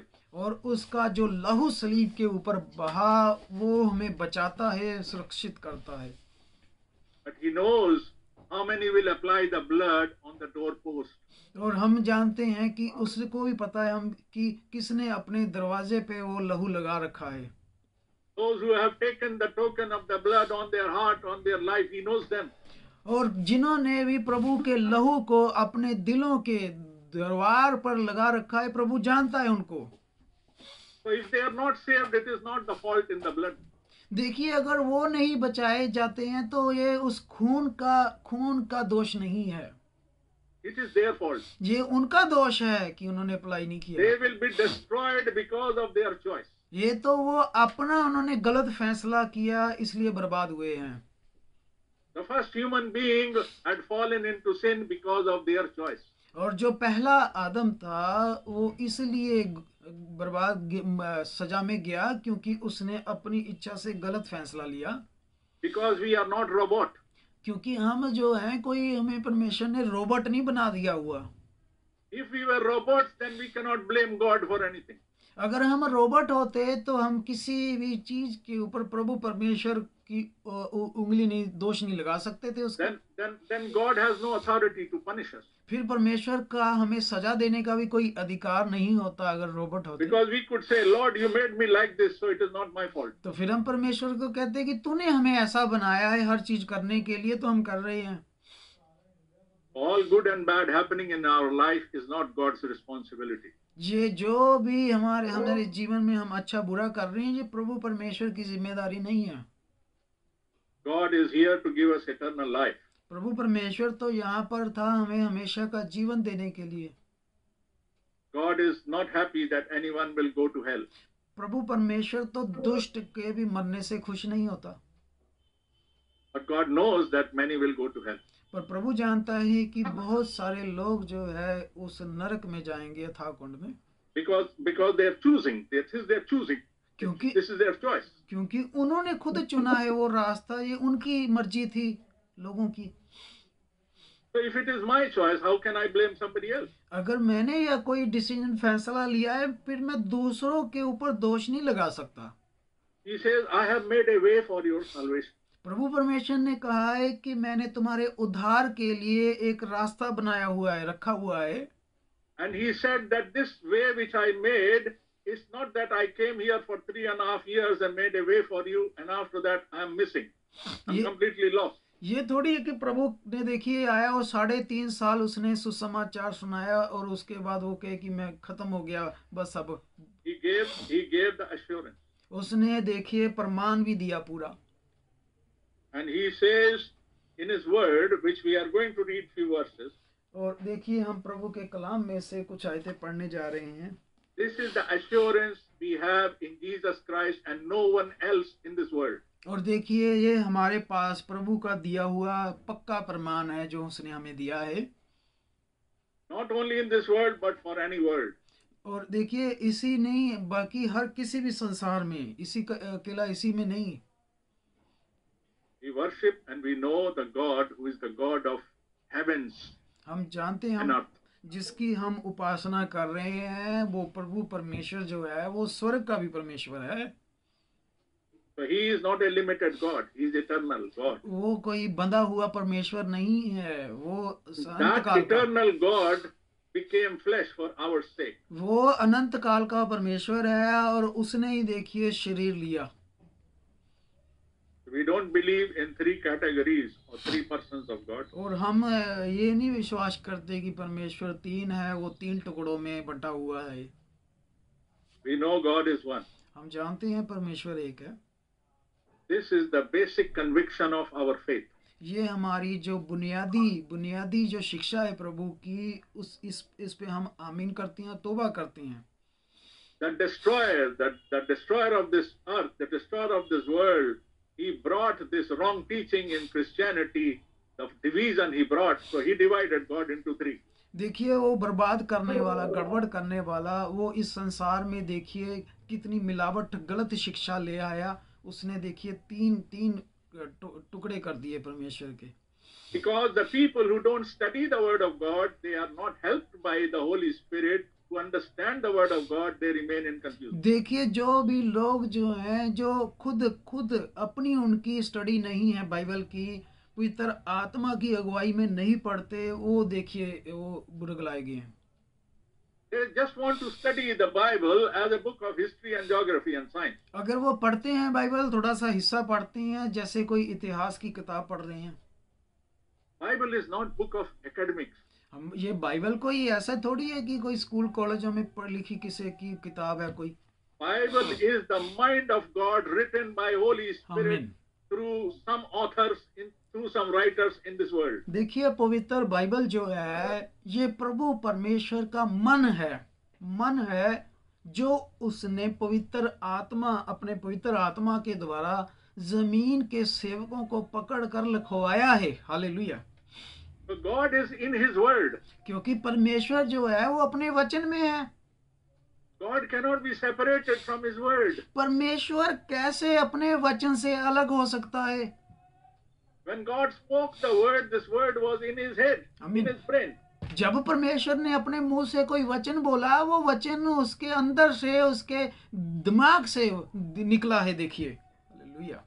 And that word which He spoke, that created the whole world. और यह देखिए जब उसके मुंह से वचन निकला, और वो वचन ने सारी सृष्टि, जमीन, आसमां, सारी कायनात बना दी. Hallelujah. And that spoken word only became flesh in John 1:14 for our salvation. वही वचन जो परमेश्वर का था, वो शरीर ले लिया. यूहन्ना 1:14 के मुताबिक उसने शरीर ले लिया हमारे लिए, आपके लिए. So that word which became flesh is God Himself. वो जो वचन जो देहधारी हुआ, वचन ने शरीर लिया, वो परमेश्वर था जिसने शरीर लिया. That's why we cannot go to any other place to find God. इसीलिए हम किसी दूसरी जगह पे नहीं जा सकते परमेश्वर को ढूंढने के लिए. God is not found in some designated mountains and caves and holy places. देखिए परमेश्वर ने तो ये बहुत सारी धार्मिक जगह, धार्मिक पहाड़ आप जो देख रहे हैं, God is found in His own word. तो परमेश्वर ये ऐसी जो बहुत सारे पहाड़ है, धार्मिक जगह है जहाँ लोग जा रहे हैं, लेकिन प्रभु परमेश्वर तो अपने वचन में है. This is His word. और ये पवित्र बाइबल जो हमारे हाथों में है, प्रभु परमेश्वर इसमें है. This word was moving in the human form on this earth. और यही जो वचन है, इसी ने देखिए मनुष्य बनाया, मिट्टी से मनुष्य रचा है. John 14 clearly connects that word into another form which is with us today. और ये देखिए यूहन्ना 1:14 में साफ साफ बता रहा है कि वो वचन था जिसने दे ली और आज हमारे बीच में पवित्र आत्मा के रूप में है. John 4:24 says God is spirit. और यूहन्ना 14 कहता है, 4:14 कि परमेश्वर एक आत्मा है. The question is, what is God? God is a spirit. अगर सवाल ये है कि परमेश्वर कौन है, क्या है, तो परमेश्वर एक आत्मा है. And that spirit God took the body on Him and was in the form of His Son, Lord Jesus Christ. और वही परमेश्वर पिता ने देखिए शरीर लिया और शरीर को पुत्र कहलाया और उस शरीर में वो आ गया. And when Lord Jesus Christ, according to plan of God, when he laid his life on cross, his body, his human body was killed. और देखिए जब परमेश्वर की योजना के मुताबिक वो शरीर प्रभु यीशु मसीह को सलीब पर चढ़ाया गया, तो वो शरीर था जो उस वक्त सलीब पर था। God was not crucified. ये परमेश्वर थोड़ी है कि परमेश्वर जो सलीब पर चढ़ा। How can creator be crucified? अब देखिए रचयिता कैसे जो है वो कुर्बान हो सकता है। That is why the spirit of God, it left that human body and the body died and spirit left. इसीलिए देखिए आत्मा जो होता है वो शरीर में होता है, और जब मृत्यु होती है तो वही आत्मा शरीर से निकल जाता है। And on the day of the glorification, on the third day of resurrection, और देखिए जब तीसरा दिन हुआ, उठाए जाने का दिन था, जब he was again united with the same spirit. अब देखिए वो दोबारा तीसरे दिन बाद जिंदा होके वो वही पवित्र आत्मा के द्वारा फिर से एक हो गया। After resurrection, Jesus did not have any other foreign spirit. ये नहीं है कि उठने के बाद उसने कोई दूसरा शरीर लिया, तीसरा लिया, ऐसा नहीं है। He had the same spirit. उसके पास वही आत्मा था जो पहले शरीर में था उसके। He had the same spirit of John 4:24. और उसके पास वही आत्मा था जो यूहन्ना 4:24 में है। Same spirit which was in Genesis 1:1. वही आत्मा जो उत्पत्ति 1:1 में सब कुछ बना रहा है। The spirit of God which was hovering on the face of the water. और देखिए परमेश्वर का आत्मा जो था वो पानी के ऊपर मंडराता था। We cannot lose our focus from this thought, brethren. The moment we lose the focus, then devil will take us. मेरे भाइयों, हमें इस जो ये फोकस है हमारा एक परमेश्वर का, इसको नहीं हटाना हमने, नहीं तो शैतान हमें ले लेगा। शैतान हमारी तरफ देख रहा है, हमने इसकी तरफ से ध्यान नहीं हटाना अपना। Now when we read John chapter 14, few verses, जब हम यूहन्ना की 1:14 की आयतें पढ़ते हैं, when we read John chapter 14, few verses, और जब हम यूहन्ना 14 की कुछ आयतें पढ़ते हैं, यूहन्ना 14 की, we are reading now with this understanding and this background. तब जाके देखिए हम इस जो चल रहा है ये इसको समझ जाते हैं हम। Jesus is talking now. यीशु मसीह यहाँ बात कर रहा है। He knows that he will have to go. वो जानता था कि वो जा रहा है अब। He has got a purpose to fulfill, and when the purpose is fulfilled, he will leave this world in the physical body. देखिए उसका एक मकसद था आने का शरीर में। जब वो आया और उसका मकसद पूरा हो गया तो उसको पता था अब उसका जाने का समय आ गया है। We are not reading all the verses, but we know in John chapter 14. हम सारा चैप्टर नहीं पढ़ेंगे, पर हम थोड़ी सी आयतें पढ़ेंगे यूहन्ना 14 से। Here he is talking that he must go, so he should prepare a place for us, so that he will come back and take us to the same place. यहाँ 14 में हम क्या पढ़ते हैं कि जो प्रभु कह रहा है कि तुम्हारा दिल ना घबराए, मैं जा रहा हूँ तुम्हारे लिए, और तुम्हारे लिए मैं जगह तैयार करने जा रहा हूँ, और मैं फिर वापस आऊंगा और तुम्हें ले जाऊंगा। This is Jesus talking. ये प्रभु यीशु मसीह बात कर रहा है। This is not an ordinary man talking. ये कोई आम व्यक्ति नहीं है जो बात कर रहा है। This is God talking. God manifested in flesh talking. ये परमेश्वर ही है, परमेश्वर रचयिता जो उसके अंदर है, और परमेश्वर बात कर रहा है। These are the words of God. Words of Jesus Christ are the word of Jehovah. ये जो है ये परमेश्वर बात कर रहा है, यीशु मसीह ही परमेश्वर है, यहोवा है। Hallelujah. See, in the 6th verse, Jesus is telling to Thomas. और देखिए प्रभु यीशु मसीह 14:6 में थोमा को कह रहा है। We are reading the similar things which we have spoken and we have just meditated some time ago in our thoughts. अब ये उसी की बात कर रहे हैं, हम पढ़ने जा रहे हैं जो कुछ समय पहले हमने जिसके विषय में हमने सोचा बात की है। In the 6th verse he says, I am the way, the truth and the life. और देखिए 6 आयत में प्रभु कह रहे हैं कि मार्ग, भी मैं हूँ और सत्य भी मैं हूँ और जीवन भी मैं ही हूँ। So now he is all the three. और देखिए वो तीनों वही है। So he is the only one who will lead us to the destination. वो एक ही है जो हमारी अगुवाई कर रहा है, एक। He says, no one comes to the Father except through me. उसने देखिए दावा किया है कि बिना मेरे द्वारा कोई पिता के पास नहीं पहुंच सकता। And then the verses below, he's trying to tell them who is the Father and who is the Son. He's trying to tell them, don't think that they are two, they are one.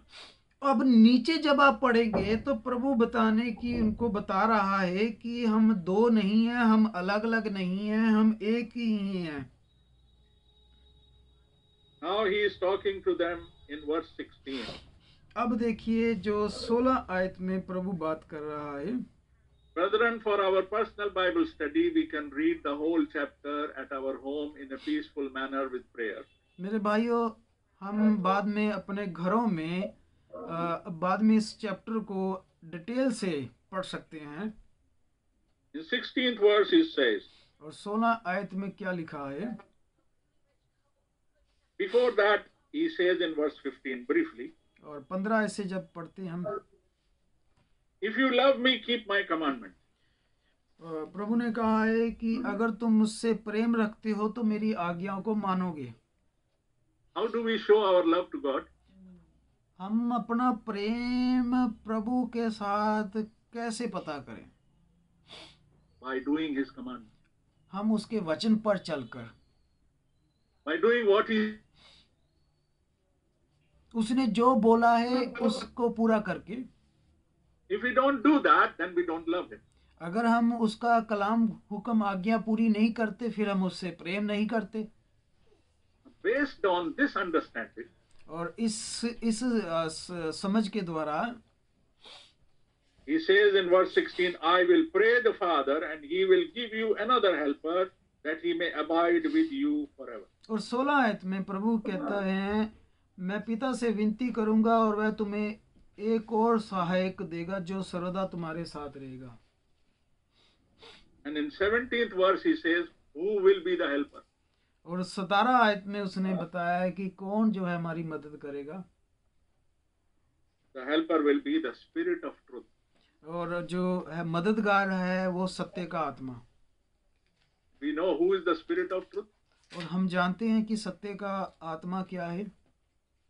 God himself. परमेश्वर खुद है। The truth are not two. सत्य दो नहीं है। Eternal life is not two. अनंत जीवन दो नहीं है। Way is not two.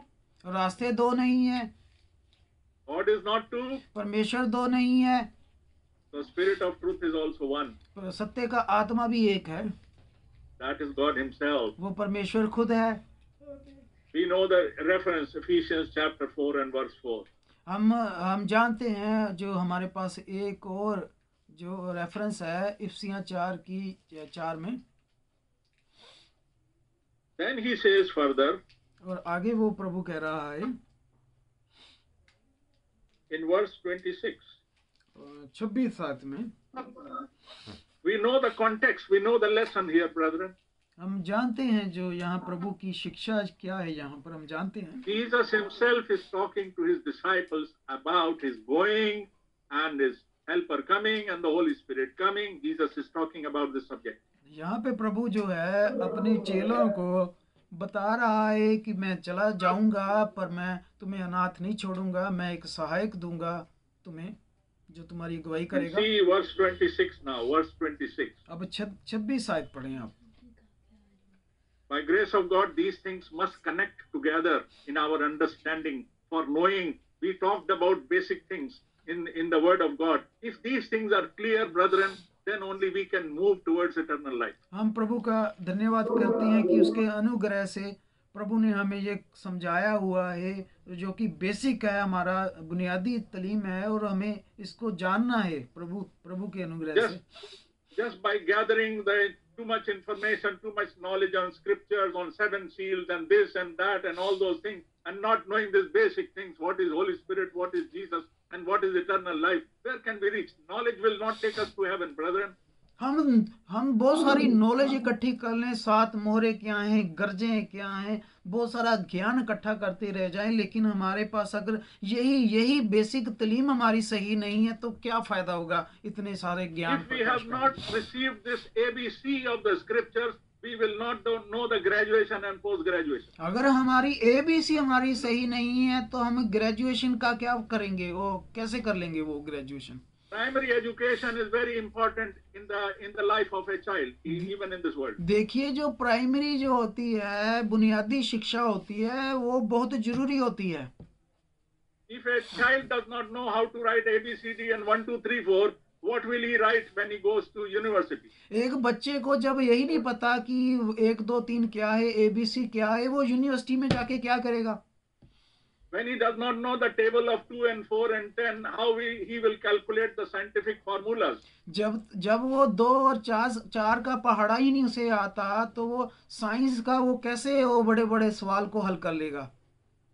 We need Holy Spirit for those things. हमें प्रभु के कलाम को समझने के लिए पवित्र आत्मा की Without जरूरत Holy है। Spirit, we cannot understand the word of God. बिना पवित्र आत्मा के हम परमेश्वर का कलाम नहीं समझ सकते। And this is the way the Lord is telling us. यही तरीका है जो प्रभु बता रहा है हमें। Now listen carefully, please. We have read this verse. Read it again carefully and see what it says. हमें बहुत ही ज्यादा ध्यान से इस आयत को पढ़ना है, बहुत ज्यादा ध्यान से और समझना है। Verse 26, John chapter 14. यूहन्ना की अंजील और उसका 14 अध्याय और उसकी 26 आयत।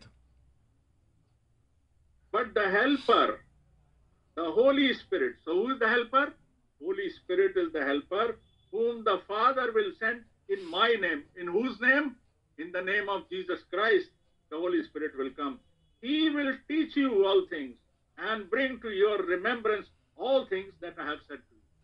देखिए, परंतु सहायक अर्थात पवित्र आत्मा जिसे पिता मेरे नाम से, किसके नाम से? प्रभु यीशु कहते मेरे नाम से, और नाम क्या है? प्रभु यीशु मसीह, मेरे नाम से भेजेगा, वह तुम्हें सब बातें सिखाएगा। Hallelujah. He is telling here very clearly who is he. देखिए यहाँ पे प्रभु ने कितने साफ तरीके से बता दिया हुआ है कि मैं कौन हूँ। He is also telling who is Holy Spirit and who is the helper. उसने ये भी बता दिया कि पवित्र आत्मा कौन है, मददगार कौन है, उसने बता दिया। And he is also telling what is the function of the helper. उसने ये भी बता दिया कि मददगार का कार्य क्या है। And then he says in verse 27. तब देखिए उसने 27 आयत में क्या बोला। Peace I leave with you, my peace I give you, not as the world gives, I give you. Let not your heart be troubled, neither let it be afraid. आमीन। 27 आयत में प्रभु ने कहा, मैं तुम्हें शांति दिए जाता हूँ, अपनी शांति तुम्हें देता हूँ, और तुम्हारा दिल ना डरे ना घबराए। Yes. So here the Lord is telling them that he is giving them an assurance. देखिए ये हमारे पास जो प्रभु का दिया हुआ प्रमाण है। Because this is the assurance on which we are counting, dear brother. यही है जो हमारे पास प्रमाण है प्रभु की ओर से दिया हुआ कि हमारे This pass is the assurance on which we are waiting. यही वो प्रमाण है जिसके लिए हम अब इंतजार कर रहे हैं प्रभु का। He said, I will not leave you. यहाँ प्रभु ने कहा कि मैं तुम्हें अनाथ नहीं छोड़ूंगा। I will not abandon you. मैं तुम्हें कभी नहीं त्यागूंगा। But he is also telling that in the verse 30, he says, I will no longer talk much with you, for the ruler of this world is coming, and he has nothing in me. Sorry, brother, which verse? Verse number 30. Okay. 30 आयत में लिखा है, पर मैं अब तुम्हारे साथ और नहीं रहूंगा, क्योंकि इस संसार का सरदार आ रहा है जिसका मुझ पर कोई अधिकार नहीं है। Yes. So he is talking about devil. Be careful. और देखिए प्रभु जो है शैतान के बारे में बात कर रहा है। Today I am physical with you and talking to you. आज मैं शरीर में तुम्हारे साथ हूँ और बात कर रहा हूँ, But you should be able to recognize when the helper comes. लेकिन तुम्हें जो है जब मददगार आएगा तो तुम लोगों ने समझ जाना है। Now we know who is the helper, और अब हम जानते हैं कि मददगार कौन है, in which form the helper came. और देखिए किस रूप में मददगार आया है। When did the helper came? कब आया है? Where is helper today? आज मददगार कहाँ है? Jesus said, I am with you until the end of the age. प्रभु यीशु मसीह ने कहा, जगत के अंत तक मैं तुम्हारे संग हूँ। He said, I am not going to leave you as orphan. प्रभु यीशु मसीह ने कहा, मैं तुम्हें कभी भी अनाथ नहीं छोड़ूंगा। I will be with you and in you until the end of the age. प्रभु ने कहा कि मैं तुम्हारे साथ और तुम्हारे अंदर हो रहूंगा दुनिया के अंत तक। And we know when did the helper come. और हम जानते हैं कि कब है मददगार आया। Jesus said it is essential, important for me to go because if I don't go, the helper cannot come. प्रभु यीशु मसीह ने कहा कि मेरा जाना आवश्यक है, क्योंकि मैं जब तक नहीं जाऊंगा मददगार नहीं आएगा। If there were 2 or 3 gods, अगर वो 2 या 3 परमेश्वर है, Jesus would have said, I am also here and helper will also come. तो प्रभु कह देता कि मैं भी यही रहूंगा और मददगार भी यही, हम दोनों यही रहेंगे। Because then there will be 2 different people. इसका मतलब फिर ये 2 अलग अलग व्यक्ति थे। But that is not the truth. लेकिन ये सत्य नहीं है। So he is telling it is for me to go from this human form, from this form of the flesh, so that the helper will come. उसने ये बताने का प्रयास किया यहाँ पर कि मैं जो अभी इस शरीर में हूँ, मेरा जाना जरूरी है ताकि इस शरीर से निकल कर फिर वो आत्मा के द्वारा रहूं। Because helper is the teacher. क्योंकि जो मददगार है वो हमारा जो है वो अध्यापक है, हमारा गुरु, टीचर है। Helper is the counselor and comforter. जो मददगार है वो हमें समझाने वाला मददगार है, हमसे बात करने वाला मददगार। Just to connect our understanding. ताकि हमारी जो सोच को वो ठीक कर दे। Can we briefly read one verse from book of Isaiah? क्या हम और यशाया की एक आयत और पढ़ेंगे? Just for our understanding. सिर्फ हमारी समझने के लिए हम। Because the whole word of God.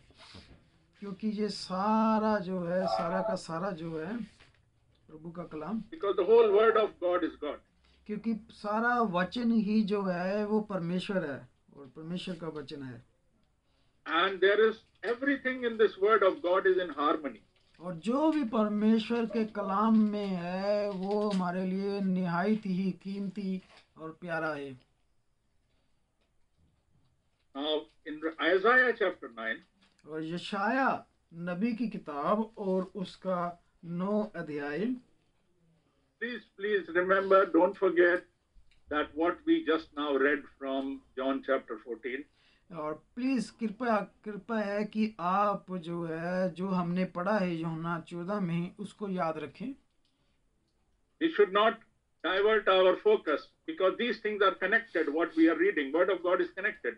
हमें अपना निशाना जो है वो गुम नहीं करना, हमने उस निशाने की तरफ ही रखना है अपने आप को। The moment we lose our focus and our attention, the devil will come and distract us and put us in confusion. देखिए, अगर जब ही हम अपना ध्यान जो है निशाने से हटाएंगे, शैतान उसी वक्त जो है वो हमें इस्तेमाल कर लेगा। Jesus said the comforter is the spirit of truth. प्रभु परमेश्वर ने कहा कि जो मददगार आएगा वो मददगार क्या है? सत्य का आत्मा है। He said that will be bringing to you in remembrance whatever I have taught to you. उसने प्रभु ने कहा वो मददगार जो मैंने तुम्हें शिक्षाएं दी है, मददगार उनको तुम्हें याद कराएगा। How we will know the teachings of the Bible? By the Holy Spirit. हम जो है पवित्र बाइबल की शिक्षा कैसे जानते हैं? पवित्र आत्मा के द्वारा। That is the spirit of truth, which is God himself. ये परमेश्वर के पवित्र आत्मा, सत्य का आत्मा है जो हमारे अंदर है। Even prophet Isaiah knew what John is talking in John chapter 14. देखिए यहाँ यशाया भी देखिए जानता है कि क्या बात चल की है यूहन्ना 14 में, उससे पहले पता। Because God gives his word to the prophet. क्योंकि परमेश्वर अपना कलाम अपने नबियों को देता है। Prophet can see what is coming in future. नबी जो है ये देख सकता है कि आने वाले समय में क्या होना है। In every time God had sent his seers and prophets and his people who were guided by the word of God, who have told us about things to happen in future. हमने बहुत सारे कलाम में देखा है कि बहुत सारे प्रभु के दास नबियों ने ये जान लिया था कि आने वाले युग में समय में क्या होना है। Because we also know in our times, in our times, God sent a prophet, and many things which were the mysteries of the word of God have been revealed when God spoke to that prophet. क्योंकि हम जानते हैं प्रभु ने हमारे ऊपर भी प्रकट किया कि हमारे युग में भी प्रभु ने अपना एक दास नबी भेजा, जिसके द्वारा प्रभु ने अपने बहुत सारे भेद जो थे उसके ऊपर खोल दिए प्रभु ने। So prophet does not preach his own teaching. क्योंकि नबी जो है वो अपनी शिक्षा नहीं प्रचार करता। Prophet only teaches. Prophet is supposed to speak only what God has told him. क्योंकि नबी तो सिर्फ वही प्रचार कर सकता है जो वो यहोवा यूं फरमाता है, यहोवा परमेश्वर से सुनता है। A prophet is also a human being. He is not God. क्योंकि नबी भी जो है वो एक मनुष्य ही होता है, वो परमेश्वर नहीं होता।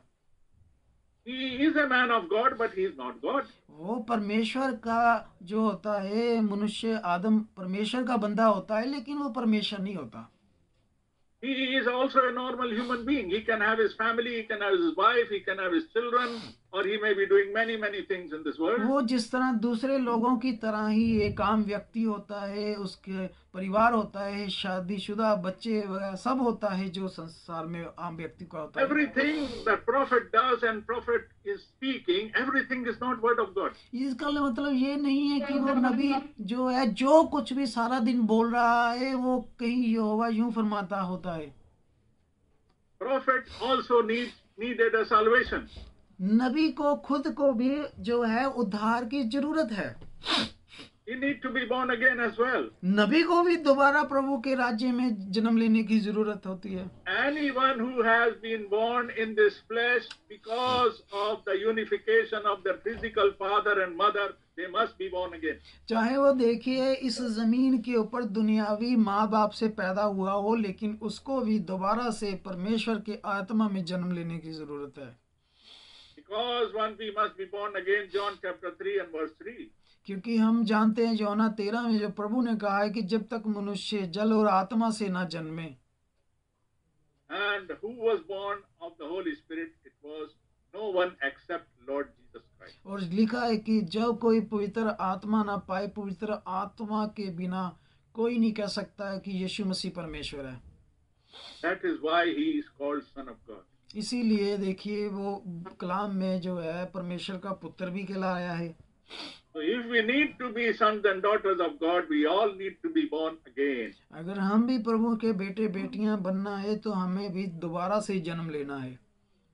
Whether we are apostle, whether we are prophet, whether we are pastor, we are ordinary member, brother or sister, we must be born again. चाहे हम कोई सेवक हैं, चाहे नबी हैं, प्रेरित हैं, चाहे आम इंसान हैं, हम सबको प्रभु के राज्य में दोबारा जन्म लेना है। But in different times, God has His chosen people to whom God spoke and gave His word. लेकिन अलग अलग युगों में परमेश्वर ने जमीन के ऊपर किसी मनुष्य को चुना है और उसको अपना कलाम वचन दिया है। But a selective word which is given to him, that is, thus saith the Lord. So when he speaks, thus saith the Lord, that word coincides with the Bible. That becomes Bible. लेकिन नबी सारा दिन जब बात करता है वो अलग है, लेकिन जब नबी ये कहता है कि यहोवा यूं फरमाता है, सिलेक्टेड चुने हुए शब्द, तो उसका मतलब होता है वो कलाम जो होता है उसको प्रभु से मिला है। And whatever the prophet speaks, when it coincides and joins with the word of God, that is thus saith the Lord. जब देखिए कोई भी नबी कुछ बोलता है और उसका कलाम वचन से जब मेल खाता है, तब वो यहोवा यूं फरमाता होता है. As a human being, even a prophet can have many opinions. जहाँ तक कि एक नबी के भी बहुत सारे विचार फिर हो सकते हैं किसी विषय में. We can see in the Old and the New Testaments, wherever there have been men of God, they have made mistakes, they have fallen short of God's understanding, but they have been used by God wonderfully, as thus saith the Lord also. हम पुराने नियम में भी जानते हैं, नए नियम में भी जानते हैं कि बहुत सारे परमेश्वर के नबियों से जो है गलतियां हुई हैं, गुनाह हुए हैं, उनके कई बार अलग अलग जो है विषय थे, उनसे गुनाह हो गए हैं उनसे. But the thus saith the Lord part of God's word to the prophet will connect with the whole Bible. लेकिन जब वो कहते थे यहोवा यूं फरमाता है, तो जो वो कलाम वो बोलते थे वो परमेश्वर के वचन से संबंधित है. It will not highlight only one verse from the scripture. ये नहीं है कि सिर्फ कलाम से एक आयत को हाईलाइट करना है, पकड़ना है. It will have a connectivity from scripture to scripture. ये तो फिर वो कलाम जो होगा वो आयत के साथ आयतों को मिलाता होगा. That is what we exactly see here in the book of Isaiah. यही जो हमने यशायाह नबी की किताब में जो पढ़ा, what we read in John chapter 14. जो हमने यूहन्ना 14 में पढ़ा है. John was not even born. यूहन्ना हालांकि दोबारा जन्म नहीं लिया हुआ था अभी. John was not even inspired unless he was born and became adult to be inspired by Holy Spirit to write the scripture. देखिए यूहन्ना पहले कोई ऐसा नहीं था कि वो जन्म लिया हुआ था, परमेश्वर के आत्मा से अगुवाई में था, प्रेरित, ऐसा नहीं था पहले. Even Jesus Christ was not born in flesh at that time when Isaiah was preaching. अब देखिए यीशु मसीह जो था उस वक्त शरीर में नहीं आया था जब यशायाह को ये लिखवाया जा रहा है. Jesus Christ was not born as a son of God. He was in the word form as God. देखिए वो अकेला जो था परमेश्वर का पुत्र ही नहीं था, बल्कि वो खुद जो था परमेश्वर देह लेके आया था, शरीर लेके आया था परमेश्वर खुद. There was no son in heaven when Isaiah was preaching. देखिए जब यशायाह प्रचार कर रहा है तो उस वक्त स्वर्ग में पुत्र नहीं था वो. But a prophet when he writes the word of God, लेकिन जब नबी परमेश्वर का कलाम लिखता है, then he always writes the word of God in present tense. Please mark these words. Please understand this clearly. All of us need to understand clearly. When prophet writes, he is shown everything in the present tense. जब देखिए नबी कोई कलाम पाता है परमेश्वर से, जब लिखता है तो वो उसे प्रेजेंट में लिखता है, प्रेजेंट टेंस में. इसे अच्छी तरह से आप मार्क कर लीजिए, समझ लीजिए, वो प्रेजेंट में लिखेगा.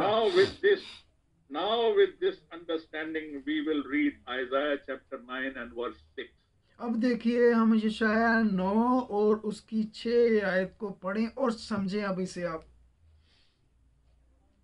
For unto us a child is born. क्योंकि हमारे लिए एक बालक उत्पन्न हुआ.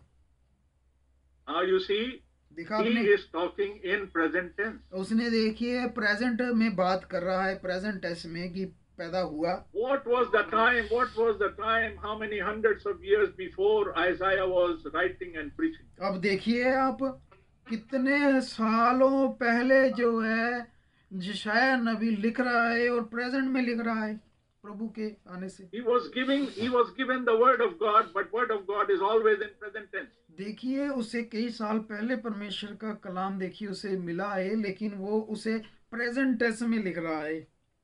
That is why Hebrews 13:8 says Jesus Christ is the same yesterday, today and forever. देखिए इब्रानियां 13 की 8 में फिर क्यों ऐसा लिखा हुआ है कि यीशु मसीह युगों युगों एक सा है, आज का, बीते हुए समय का और आने समय का.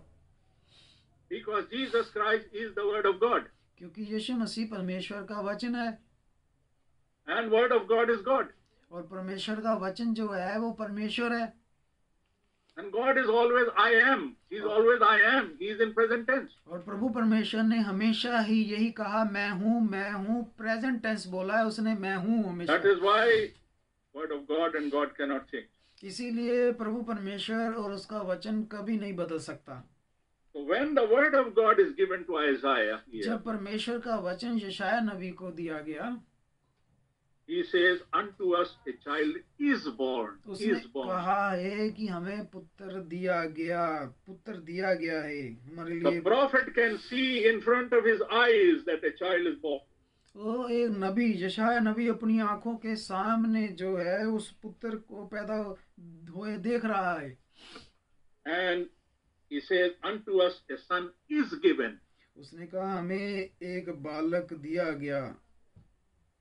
And when he is born, और जब वो पैदा हुआ, government will be upon his shoulder. और उसने कहा कि उसका नाम अद्भुत युक्ति करने वाला पराक्रमी परमेश्वर होगा. And now, and government will be upon his shoulder, and his name will be called Wonderful Counselor, Mighty God, Everlasting Father, Prince of Peace. अब देखिए क्या कहा गया है कि वो अद्भुत युक्ति करने वाला होगा, पराक्रमी परमेश्वर होगा, अनंत काल का पिता होगा और शांति का राजकुमार होगा. देखिए, there is a word which is used in English Bible. What is the word in Hindi? Please read it. The word is counselor. देखिए हिंदी में क्या लिखा है, लेकिन इंग्लिश में लिखा गया है काउंसलर होगा. The meaning of the counselor is counsellor का जो मतलब होता है, the one who helps, जो आपकी who मदद gives करे, you assistance, who helps you to understand something. जो आपकी मदद करे, जो आपको चीज को समझने के लिए मदद करता है, उसे काउंसलर बोलते हैं. If we don't understand something, we go to a government office and they say, don't worry, if you don't know these things, we have a counselor sitting there. He will help you to understand what you need to understand. देखिए, हम कभी अगर sir किसी भी दफ्तर में जाएं तो अगर हम कोई चीज़ नहीं समझते तो वो कहते हैं हमारे पास एक सहायक है जो आपको समझाने में मदद करेगा. Now there are so many qualifications under which Isaiah has been told to describe this son which is born. अब देखिए यशाया नबी ने जो परमेश्वर से वचन पाया उसके देखिए कितने सारे रुतबे लिखे हैं. He is being told that he is a wonderful counselor. और उसने बोला है कि वो देखिए वंडरफुल, अद्भुत जो है युक्ति करने वाला होगा. युक्ति means that is helper. ये युक्ति का मतलब आप समझें कि मदद करने वाला, which is in English called counselor. और इंग्लिश में काउंसलर लिखा हुआ है. which will help you to understand things. जो कि आपकी वो मदद करेगा समझने के लिए. So who will be this counselor? और देखिए अब ये कौन होगा जो हमें समझाएगा. He will be mighty God. वो जो पराक्रमी परमेश्वर ही होगा. He will be the everlasting Father. वो जो होगा वो अनंत काल का पिता होगा. And he will be the Prince of Peace. और यहाँ तक लिखा है कि वो शांति का राजकुमार होगा. Now you see the son which is born, the message which is given to Isaiah, he writes in 9 and 6 verse, he is telling about this son will have so many qualifications. अब देखिए जो कलाम यशाया के पास पहुंचा है, जो यशाया ने 9:6 में लिखा है कि जो पुत्र उत्पन्न होगा उसके देखिए कितनी सारी जो है उसकी क्वालिटीज होंगी, उसकी कितने सारे अहुदे पोस्ट होंगी. देखिए he will be a son. वो देखिए वो पुत्र भी होगा. He will be the counselor. वो देखिए युक्ति करने वाला भी होगा. We have read in John chapter 14, who is the counselor? The Spirit of truth is the counselor. अब हमने योना 14 में जो क्या पढ़ा था कि वो मददगार भेजेगा, वो पवित्र आत्मा को मददगार भेजेगा. So the Holy Spirit is the counselor. और पवित्र आत्मा देखिए मददगार है. And Jesus said he will come in my name. और यीशु मसीह ने कहा है कि वो पवित्र आत्मा मेरे नाम से आएगा. So Jesus is telling the name of the Holy Spirit will be Jesus Christ. और यीशु मसीह ने यहाँ बता दिया कि जो पवित्र आत्मा है उसका नाम प्रभु यीशु मसीह है. And he also said that he will bring everything to your remembrance whatever I have taught you. और इसीलिए प्रभु ने कहा कि जो भी मैंने शिक्षाएं तुम्हें दी है वो याद करवाएगा। So brethren, the same son which was born, which Isaiah can see, is the Father and the Son and the Holy Ghost. और यशाया ने जो वो वचन पाया परमेश्वर से, वो बेटा जो उसने देखा, वही देखिए परमेश्वर अनंत काल का पिता, युक्ति करने वाला, देखिए सब कुछ होगा। May God give grace to those friends of ours who preach Trinity and making God in three persons. प्रभु उन हमारे भाइयों को समझ दे जो परमेश्वर को तीन अलग अलग बता के प्रचार कर रहे हैं, प्रभु उन्हें समझ दे। Isaiah has clearly told who this son is. यशाया ने बिल्कुल साफ साफ यहाँ बता दिया है कि पुत्र क्या होगा। And in John chapter 1, we know who was this son, who became flesh, and who was manifested in flesh. और योना की अंजील 1 से हम जानते हैं कि परमेश्वर आदमी कौन था, कौन परमेश्वर के साथ था और कैसे And in परमेश्वर John chapter 14, that manifested son in the flesh himself is telling his disciples that he must go and the helper will come in his name. और 14 आयत में किस तरह देखिए वो वचन देदारी हुआ, परमेश्वर ने शरीर ले लिया, और किस तरह प्रभु यीशु मसीह ने योना 14 में बताया कि मेरा जाना आवश्यक है, मैं जाऊंगा, पिता मेरे नाम से पवित्र आत्मा मददगार भेजेगा। We know the Holy Spirit, the helper, the counselor came in Acts chapter 2. और हम जानते हैं कि जो पवित्र आत्मा मददगार था, वो अगुवाई करने वाला, वो प्रेरितों के काम 2 में देखिए उतर आया। Then those words of Lord Jesus Christ will fulfill that I will come back to you and I will be with you until the end of the age. देखिए जो परमेश्वर ने वादा किया था यीशु मसीह ने कि मैं तुम्हें अनाथ नहीं छोड़ूंगा, मैं तुम्हारे साथ हमेशा संग रहूंगा। प्रभु परमेश्वर आत्मा के द्वारा, पवित्र आत्मा के द्वारा उसने अपना वादा पूरा कर दिया प्रेरितों के काम 2 में। If I want to know where is Jesus Christ today, अब देखिए अगर आज कोई कहे कि मैं जानना चाहता हूं कि प्रभु यीशु मसीह कहाँ है आज, He is that spirit of truth in you and me. देखिए वो अब पवित्र आत्मा के रूप में हमारे अंदर, आपके अंदर, मेरे अंदर है इस वक्त। He is our helper and teacher and our counselor. वो ही हमारा देखिए मददगार है, हमें गाइड करने वाला, हमें राह दिखाने वाला, हमें समझाने वाला, वो ही है। अब He is the same spirit of John 4:24. वो देखिए हमारे पास वही आत्मा है जो योना 4:24 वाला है। He is God the Spirit. देखिए लिखा है परमेश्वर एक आत्मा है। That's why we know there is one God. इसीलिए अब हम जानते हैं कि परमेश्वर एक है। And if we are holding on to that Holy Spirit till we are here in this world, brethren, अगर हम वही पवित्र आत्मा पाए हुए हैं इस संसार में अभी, Jesus said, I will not leave you as orphan. प्रभु यीशु मसीह ने देखिए जो कहा था, मैं तुम्हें कभी भी अनाथ नहीं छोड़ूंगा। I am with you until the end of this world. मैं इस जगत के अंत तक तुम्हारे संग हूँ। And brethren, we are holding this hope with us. और भाइयों हम ये जो हमारे पास आस उम्मीद है, हम उसे पकड़े रहें। We know that we cannot understand the scriptures without the counselor. और हम जानते हैं कि बिना मददगार से हम प्रभु के इस कलाम को नहीं समझ सकते। We cannot understand and remember those things which Jesus taught. हम अपने तरीके से जो प्रभु परमेश्वर ने कहा हुआ है उसे नहीं याद रख सकते। We cannot understand the mysteries of the word of God just by some human teacher. हम जो है प्रभु परमेश्वर के जो भेद है, फिर वो किसी भी दुनियावी शिक्षक से नहीं समझ सकते। We cannot go and depend on Bible college and seminaries to understand Bible. हम मुझे फिर बाइबल कॉलेज से भी ये चीजें नहीं पा सकते। God did not say, I will appoint so and so country and he will teach you Bible. प्रभु परमेश्वर ने ये नहीं कहा कि मैं ऐसे इस जगह उस जगह कॉलेज खोलूंगा और मैं कॉलेज बनाऊंगा तुम्हें बाइबल समझाने के लिए। although God has appointed his men who are also guided by the same counselor, same Holy Spirit, then they can speak the word of God. देखिए, प्रभु के दासों को भी जब प्रभु ने चुना तो प्रभु ने अपने आत्मा के द्वारा उनकी अगुवाई की और उन्हें समझाया.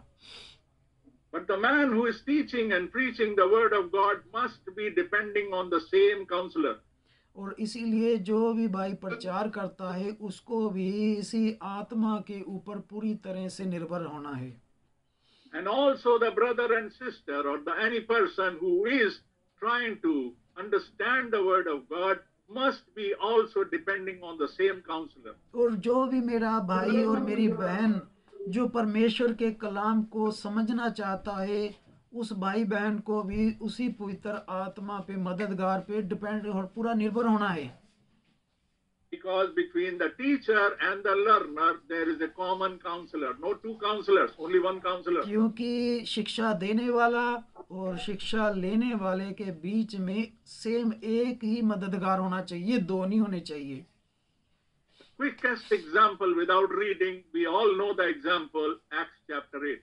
और देखिए हमारे पास एक उदाहरण है, प्रेरितों के काम में हमारे पास एक उदाहरण है.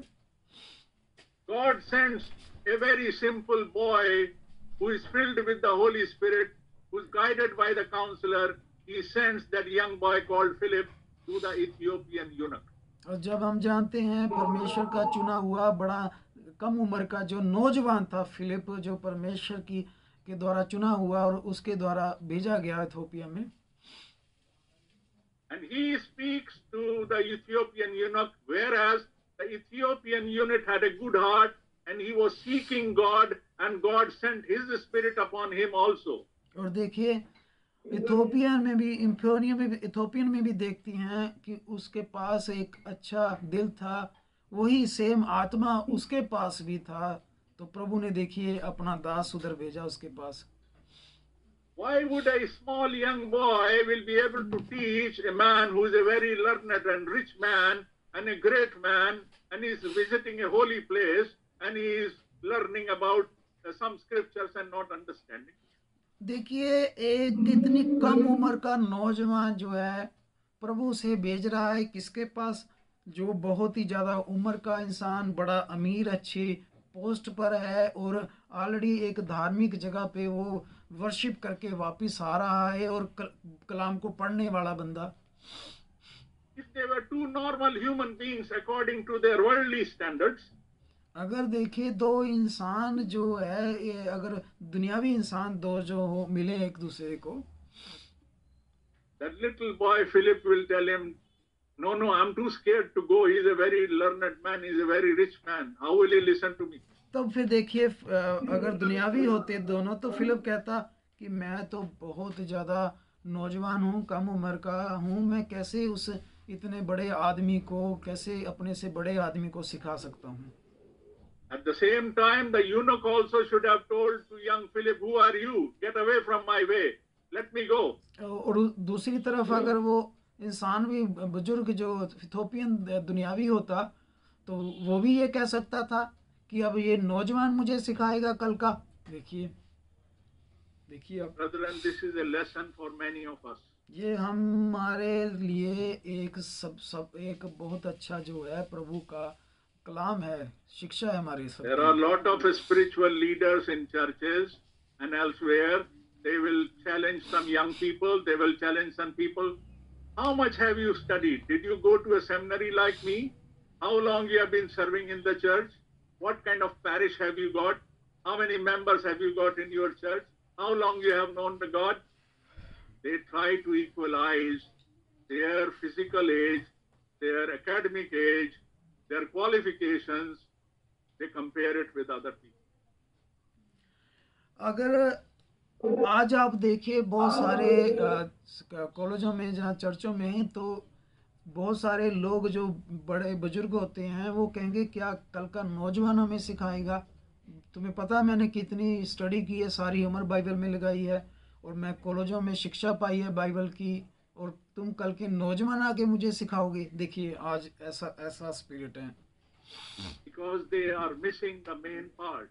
क्योंकि वो उन लोगों ने जो सबसे जरूरी हिस्सा है वो उनसे निकल गया हुआ है, मिस कर दिया उन्होंने। Because they are missing the counselor, they are missing the Holy Ghost. क्योंकि उन्होंने जो मददगार था, जो उनकी अगुवाई करने वाला था, उससे उन्होंने छोड़ दिया, उससे निकल गया वो। If they had the recognition of Holy Ghost, they will not have this kind of feeling. अगर उनके पास वो मददगार होता तो फिर उनकी ऐसी सोच ना होती। There are so many Philips and so many eunuchs in this world today. आज भी देखिए इस संसार में बहुत सारे फिलिप जैसे नौजवान हैं। And there are so many eunuchs also there. और आज भी देखिए बहुत सारे जो है वो इथोपियन भी है इस संसार में। But Bible has given us this example. लेकिन बाइबल हमें ये देखिए उदाहरण देता है। Bible says, lean not on your own understanding. Bible कहती है कि तू अपनी समझ का सहारा ना लेना। When we don't lean on our own understanding, जब हम अपनी समझ का सहारा नहीं लेते हैं, we will remain humble. तब हम जो है बहुत ही हलीम रहते हैं। We will remain empty. हम हमेशा खाली रहते हैं अंदर से। Then God fills us by His grace with the Holy Ghost. तब प्रभु परमेश्वर अपने पवित्र आत्मा से हमें भर देता है।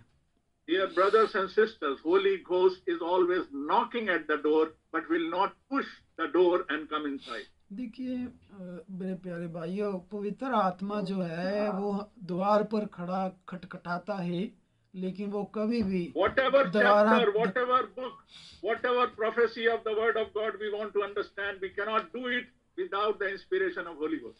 कोई भविष्यवाणी, जितनी भी भविष्यवाणी है, उनको हम प्रभु के कलाम को बिना पवित्र आत्मा से नहीं समझ सकते। It may be all 66 books of the Bible. देखिए जो टोटल जो है 66 किताबें हैं पवित्र बाइबल में। It may be all the 1200 sermons of Brother Branham. फिर भाई ब्रानम के भी 1200 सरमन भी हमें सुने हो, पता हो। All these things will be of no good benefit to us unless we are guided by the Holy Ghost. हमारे लिए ये चीजें फिर फायदा नहीं लाएंगी अगर हम पवित्र आत्मा की अगुवाई में नहीं चल रहे। If we think by our own knowledge and understanding, by human teaching we can understand, then John chapter 14 where Jesus says, He will teach you to remember everything. हम देखिए दुनियावी सेवकों से ये बहुत सारी शिक्षा पाते होंगे, लेकिन प्रभु यीशु मसीह ने क्या कहा है कि पवित्र आत्मा तुम्हारी अगुवाई करेगा। We cannot dare to make Jesus Christ a liar. हम यीशु मसीह को झूठा नहीं साबित कर सकते। He is God. वो परमेश्वर है। And anyone who makes blasphemy against the Holy Ghost, his sin will never be forgiven, Bible says, in this world and the world to come. देखिए पवित्र बाइबल क्या कहती है कि जो गुनाह पवित्र आत्मा के विरुद्ध किया जाएगा, उसका गुनाह जो है ना इस जगत में माफ किया जाएगा ना उस जगत में। We cannot deny the work of Holy Ghost, brethren. हम पवित्र आत्मा के कार्य को नकार नहीं सकते। People relate Holy Ghost only to miracles and speaking in tongues. लोग तो कहते हैं कि पवित्र आत्मा के कार्य सिर्फ जो है वो चंगाई देना है, गैर भाषा बोलना है सिर्फ। They say this is the identification that you received Holy Ghost. और ये कहते हैं कि यही एक मात्र जो है पहचान है कि हम पवित्र आत्मा पाए हुए हैं। This may be one of the gift of the Holy Ghost. ये तो पवित्र आत्मा के जो है वो दान है। But this is not the evidence of the knowing the word of God. लेकिन ये जो है इस चीज का प्रमाण नहीं है कि आप पवित्र कलाम को जानते हैं। Paul says in his letter to Corinthians, संत पौलुस जो है वो करंथिया की पत्री को लिखता है, whether there will be gifts and there will be prophecies, there will be tongues and miracles, everything is a vanity. Everything will finish one day. संत पौलुस कहता है कि ये जो दान है, दान वरदान है, जो भविष्यवाणी है, ये एक दिन खत्म हो जाएंगी। These things will not take us to heaven, brethren. ये चीजें हमारे साथ स्वर्ग नहीं जाएंगी। These things are good, but they are not the sole reason for us to go to heaven. ये चीजें अच्छी हैं, लेकिन ये नहीं है कि हम प्राण बचाए हुए हैं हमारे। Mark chapter 16, 15, 16 says, those who believe these signs will follow them. मरकस 16 में क्या प्रभु कहता है कि जो विश्वास करेगा ये चिन्ह जो है उसके पीछे चलेंगे। So he will not follow the signs will follow. प्रभु ने कहा है कि जो विश्वास करेगा वो इन चिन्हों के पीछे नहीं चलेगा, ये चिन्ह उसके पीछे चलेंगे। But the sad story is there today, brethren. The whole world is trying to follow the signs. लेकिन एक जो बुरी कहानी है मेरे भाइयों आज इस दुनिया में, वो ये है कि लोग इन चिन्हों चमत्कारों के पीछे भाग रहे हैं। They are not believers. वो विश्वासी नहीं है।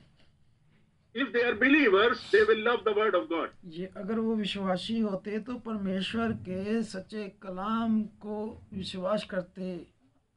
They will depend on the Holy Ghost to receive Holy Ghost to bring to their remembrance everything which is in the word of God. तो वो पूरी तरह पवित्र आत्मा पर निर्भर होते और उसकी अगुवाई में चलते पवित्र आत्मा की। But they are trying to depend on the languages and on the miracles. लेकिन वो तो पूरी तरह जो है वो चमत्कारों पे और हीलिंग शिफा और अन्य भाषा पर ही डिपेंड है। This is a wrong spirit which is prompting them to believe this. ये एक गलत आत्मा है जो उनके अंदर कार्य Because Bible tells us the devil can copy, the devil can imitate, and devil can create those signs which are this kind of signs. We know this. We find these examples in the Bible. Bible कहती है कि शैतान भी जो है इन जो चमत्कारों की कॉपी कर सकता है। Devil can copy every work of this world. शैतान जो है इस संसार के हर काम की कॉपी कर सकता है। Devil cannot copy only one thing. शैतान सिर्फ एक चीज की कॉपी नहीं कर सकता। Devil cannot copy agape love. शैतान जो है वो जो अगापे है, जो परमेश्वर का प्रेम है, उसकी जो है कॉपी नहीं कर सकता। Agape love only comes to them who are born of the Holy Ghost and who are baptized by the Holy Ghost. जो अगापे प्रेम है ये उन्हीं के पास आता है जो दोबारा से जन्म लिए हुए हैं और पवित्र आत्मा पाए हुए हैं। Those who have the agape love have been sealed by the Holy Ghost. All things will manifest through them. जो भी प्रभु का द्वारा नया जन्म पाए हुए हैं, आत्मा पाए हुए हैं, उनके जीवनों में ये सारे कार्य करते हैं चमत्कार। Galatians 5:22 says the fruits which will be manifested by their life. गलातियां 5 में लिखा हुआ है कि पवित्र आत्मा के फल जो हैं वो लिखे हुए हैं। Now to sum up, my brethren, we must say here. और मेरे भाइयों हमें ये जरूरी है ये बताना। We know the coming of the Lord is so near.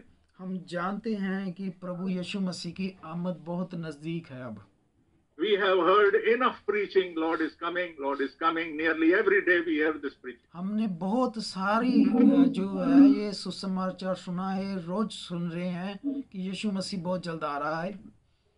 Lord will come.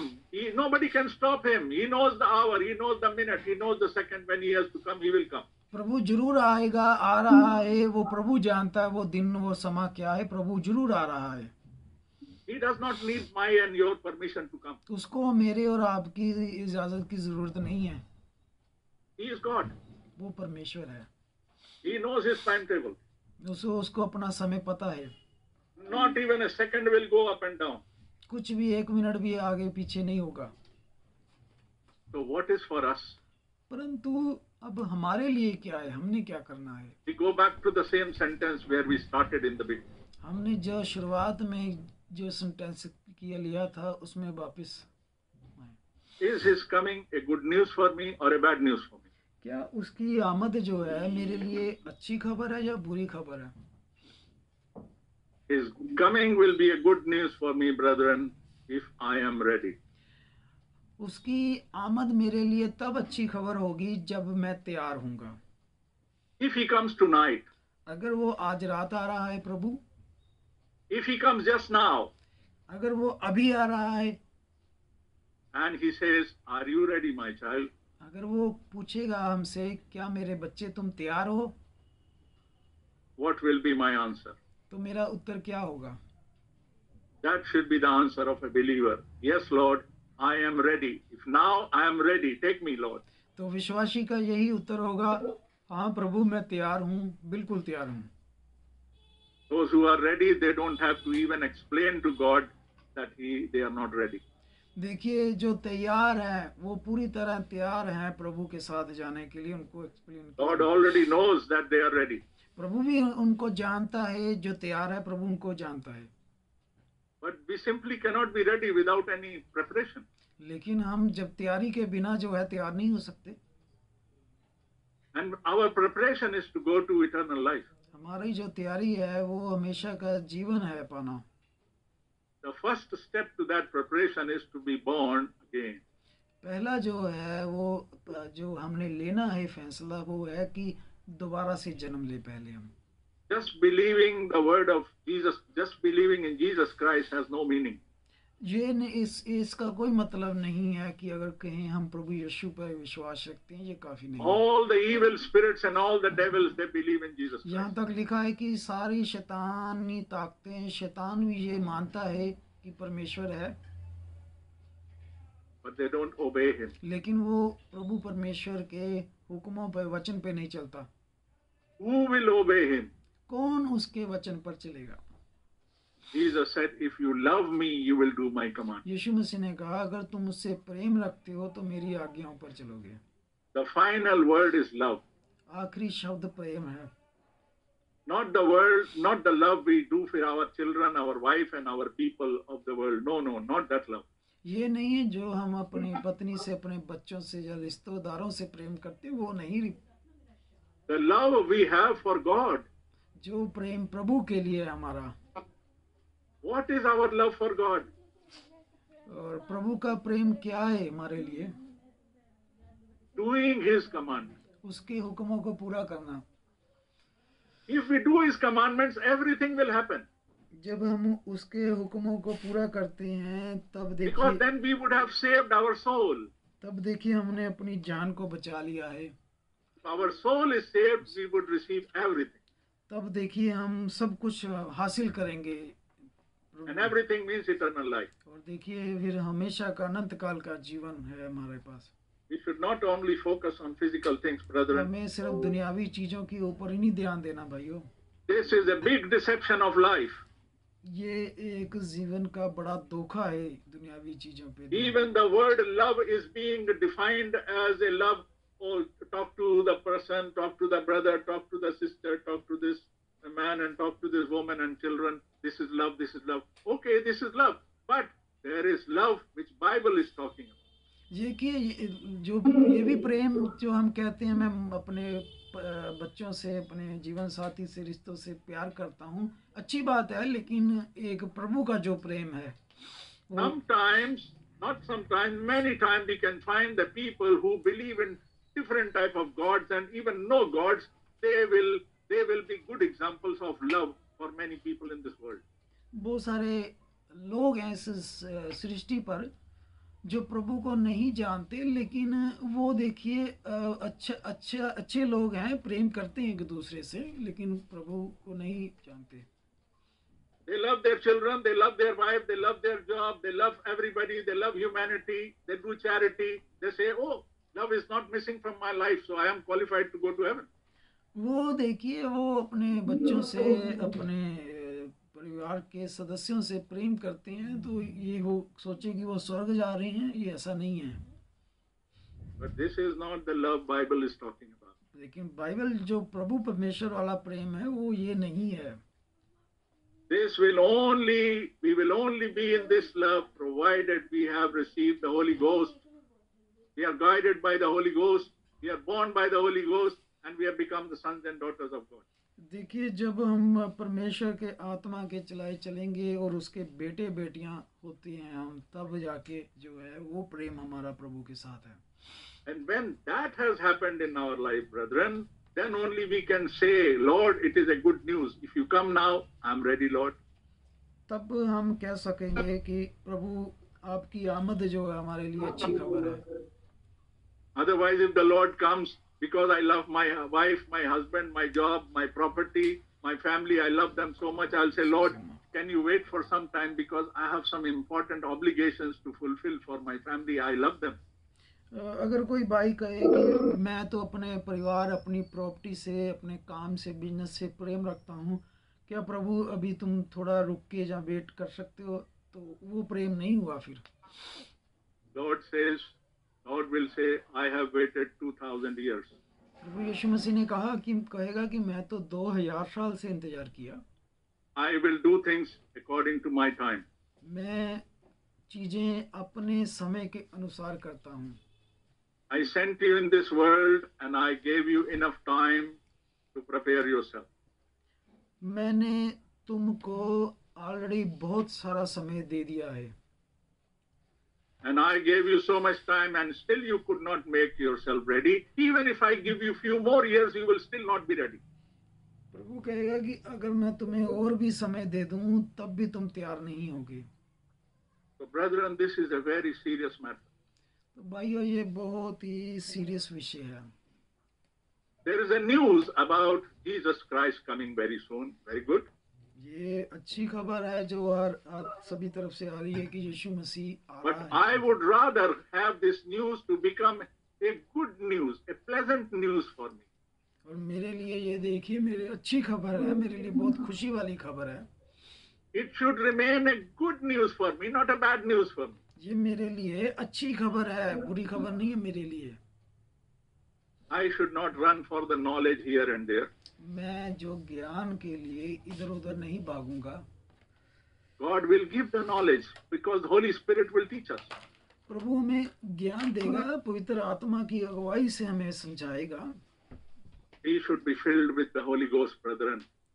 वो पवित्र आत्मा के द्वारा हमें भर देगा। Without that we have no hope. उसके बिना हमारे पास आस नहीं है। Without this, the coming of the Lord is not a good news. फिर उनके लिए जो आज्ञाकारी नहीं है, उनके लिए प्रभु का आना अच्छी खबर नहीं है। This is a very sad story for them. ये उनके लिए बहुत बुरी खबर है। फिर Bible says that they were knocking at the door. Lord, please open for us. Bible कहती है कि वो दरवाजे पे खड़ा हुआ खटका रहा है। But Bible says the door was not opened. पर बाइबल कहती है कि दरवाजा नहीं खोला लोगों ने। May the Lord not do this to us. प्रभु परमेश्वर हमारे पर अनुग्रह करे, ये हमारे साथ ना हो। May this be amen for us that we say, yes, Lord, I am ready. Maranatha. प्रभु करे कि हम ये कहें कि प्रभु तू मेरे दिल में आ, मैं दरवाजा खोलता हूँ, मारानाथा। Only a person who will say Maranatha, he will be the person who is ready. और देखिए, वो व्यक्ति कहे मारानाथा और मैं तैयार हूँ। देखिए, हर एक व्यक्ति। Maranatha is not an ordinary word. मारानाथा कोई आम शब्द नहीं है। A person who is not ready, he has no right to say Maranatha. अगर वो व्यक्ति जो सही तरीके से नहीं वचन में चल रहा, उसके पास ये अधिकार नहीं है फिर मारानाथा कहने का। Why would he say, come Lord, come? I'm not ready. Come Lord, come. He will say, don't come Lord. फिर वो क्यों कहे कि हाँ प्रभु परमेश्वर, मैं अभी तैयार नहीं हूँ, मारानाथा, अगर वो तैयार ही नहीं है। We should pray and pray to God humbly. The Lord make us enable so that we could say Maranatha. देखिए, हम जो हैं वो तैयार हों, फिर हम कहें कि मारानाथा, प्रभु जल्दी आ, हम तैयार हैं। May God bless us, brethren. प्रभु हमें आशीष दे भाइयों। May God help us. प्रभु हमारी मदद करे। May God give His Spirit in our hearts. We should have good hearts so that we should be filled with His Spirit and we should be able to be prepared. प्रभु हमें पवित्र आत्मा से हमें भर दे, प्रभु परमेश्वर हमें। So that the coming of the Lord becomes a good news, even if it happens just now. प्रभु फिर तो प्रभु परमेश्वर की आमद हमारे लिए अच्छी खबर है, चाहे प्रभु अभी आ रहा है। We are doing our work in this world as long as He's keeping us here. हम इस संसार में रहते हुए जो भी हमारी जिम्मेदारियां हैं, हम वो कर रहे हैं, but our first place is God. पर हमारा पहला स्थान जो है वो प्रभु है। Receiving counselor in our heart. और अगुवाई करने वाला मददगार जो है वो हमारा अंदर हमारे दिल में है। May God help us, brethren. प्रभु हमारी मदद करे भाइयों। May God guide us. प्रभु हमारी अगुवाई करे। And may God bless us all. प्रभु हम सबको आशीष दे। Thank you. Thank you. We thank God for all His word, for all His meditation, for all His help, and we all think for all the brethren. Thank God for all the brethren who could meditate and hear. And now we will have a closing prayer. धन्यवाद करते हैं प्रभु का और आप सभी भाई बहनों का जिन्होंने ये हिस्सा लिया है। अब हम प्रार्थना करेंगे भाई हरि खटका के साथ। भाई हरि खटका आप है, उधर है भाई हरि खटका है। भाई हरि खटका यू आर देयर? जी जी हाँ जी, भाई हरि खटका आप प्रार्थना के साथ, धन्यवाद की प्रार्थना के साथ इस सभी मीटिंग की कार्रवाई को प्रभु ने संपन्न होने दिया, उसके आशीर्वाद से और उसकी महिमा के लिए और उसकी करुणा से और दया से, अनुग्रह से हम सबको प्रेरित करे, पवित्र आत्मा से हमको प्रेरित करे, पवित्र आत्मा से हमको भर दे, जिससे कि प्रभु जिस घड़ी भी आ जाए तो हम उसको कहने वाले हों, प्रभु मैं तैयार। हम प्रार्थना करेंगे। We are going to pray with brother Hari खटका फ्रॉम भैरवा नेपाल। हामी प्रार्थनामा जानेछौँ। महान परमेश्वर पिता बाबु, अब्राहम इसाक याकुबका शक्तिशाली परमेश्वर अनि हामी सबैका एकमात्र सिर्जनहार, पालनहार, तारनहार प्रभु परमेश्वर पिता बाबु, यो घडी हामी तपाईलाई धन्यवाद दिन्छौँ प्रभु, कारण तपाईले आज यस जुम मिटिङमा प्रभु हामी विभिन्न भौगोलिक दृष्टिले धेरै टाढा टाढा रहेका, संसारभर छरिएर रहेका विभिन्न स्थानका मण्डलीबाट प्रभु हामी तपाईका छोराछोरीहरू जो यो एसटिएन जुम मिटिङमा हामी एटेन्ड भएका छौँ प्रभु, सबैलाई जसरी तपाईले एकत्रित गर्नुभयो, एक मन एक चित्त भइकन प्रभुजी हामी तपाईलाई महिमा दिनको निम्ति सबैलाई तपाईको आत्माले हामीलाई डोर्याउनु भयो परमेश्वर, हामी तपाईलाई धन्यवाद दिन्छौँ। हालेलुया प्रभु, साँच्चै नै आज तपाईले आफ्ना दासहरूलाई गवाई पनि, आफ्ना व्यक्तिगत गवाई पनि सुन्न त्यो अवसर दिनुभयो प्रभु, त्यसको निम्ति पनि हामी धन्यवाद दिन्छौँ परमेश्वर।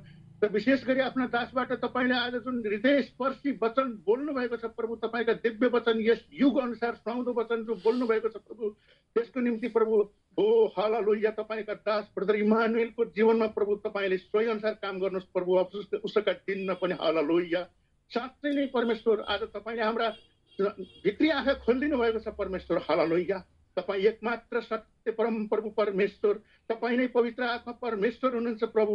तपाईँले आफ्ना दास यसरी अगमवक्ता लगायतका अगमवक्ताहरूका साथबाट बोलेर प्रभुजी तपाईँले अगमबाणी गर्दै सोही अनुसार प्रभु अन्त्यको समयमा येशू नामबाट यस संसारमा आउनुभयो परमेश्वर, हालेलुया। साँच्चै नै प्रभु त्यो दृश्य तपाईँले आउनुभन्दा अगाडि नै प्रभु आफ्ना दास यसै अगमवक्तालाई देखाउनु भएको थियो, त्यो बालक रूपको दर्शन पनि यसै अगमवक्ताले देखेको थिए। ओ लर्ड प्रभु हालेलुया। साँच्चै नै प्रभु परमेश्वर तपाईले संसारमा आएर साँच्चै नै स्वर्गाधिपति भएर पनि प्रभु तपाईँ एउटा सामान्य नागरिक भिखारी जस्तो भएर तपाईँ हिँड्नुभयो प्रभु, कारण हामी जस्ता संसारभरिका पापीहरूलाई तपाईले जीवनको मार्गमा ल्याउनु थियो परमेश्वर, हालेलुया। साँच्चै नै प्रभु तपाईको अस्तित्व के हो भन्ने कुरा हकमा पनि प्रभु तपाईँ आउनुभन्दा अगाडि नै यसै अगमवक्ताबाट तपाईले घोषणा गरिसक्नु भएको थियो। साँच्चै नै तपाईँले उहाँद्वारा बोल्नु भएको थियो यसैद्वारा कि हेर कन्या गर्भवती हुनेछन्, तिनले हाम्रो निम्ति एउटा पुत्र दिइएको छ जसको नाम अचम्मका युक्ति निकाल्ने, अचम्मका सल्लाहकार, पराक्रमी परमेश्वर, अनन्तका पिता, हालेलुया, शान्तिका राजकुमार कहिनेछ भनेर प्रभु त्यति बेलै भनिएको थियो प्रभु परमेश्वर, हालेलुया। तपाईँ साँच्चै उही हुनुहुन्छ, त्यसकारण तपाईँले भन्नुभयो हो प्रभु हालेलुया, तपाईँको सेवकाईको करिब करिब अन्त्यको समयमा आफ्ना दासहरूलाई पनि भन्नुभयो मैले तिमीहरूलाई टुहुरो छोड्ने छैन, हालेलुया, टुहुरो छोड्ने छैन। त्यसै गरी तपाईँले भन्नुभयो युगको अन्त्यसम्म म तिमीहरूको साथमा हुनेछु भनेर तपाईँले भन्नुभयो प्रभु। म त जाँदैछु, मेरो भौतिक उपस्थिति यहाँ नभए तापनि तर आत्मिक रूपमा म तिमीहरूको साथमा सधैँ युगको अन्त्यसम्म रहनेछु।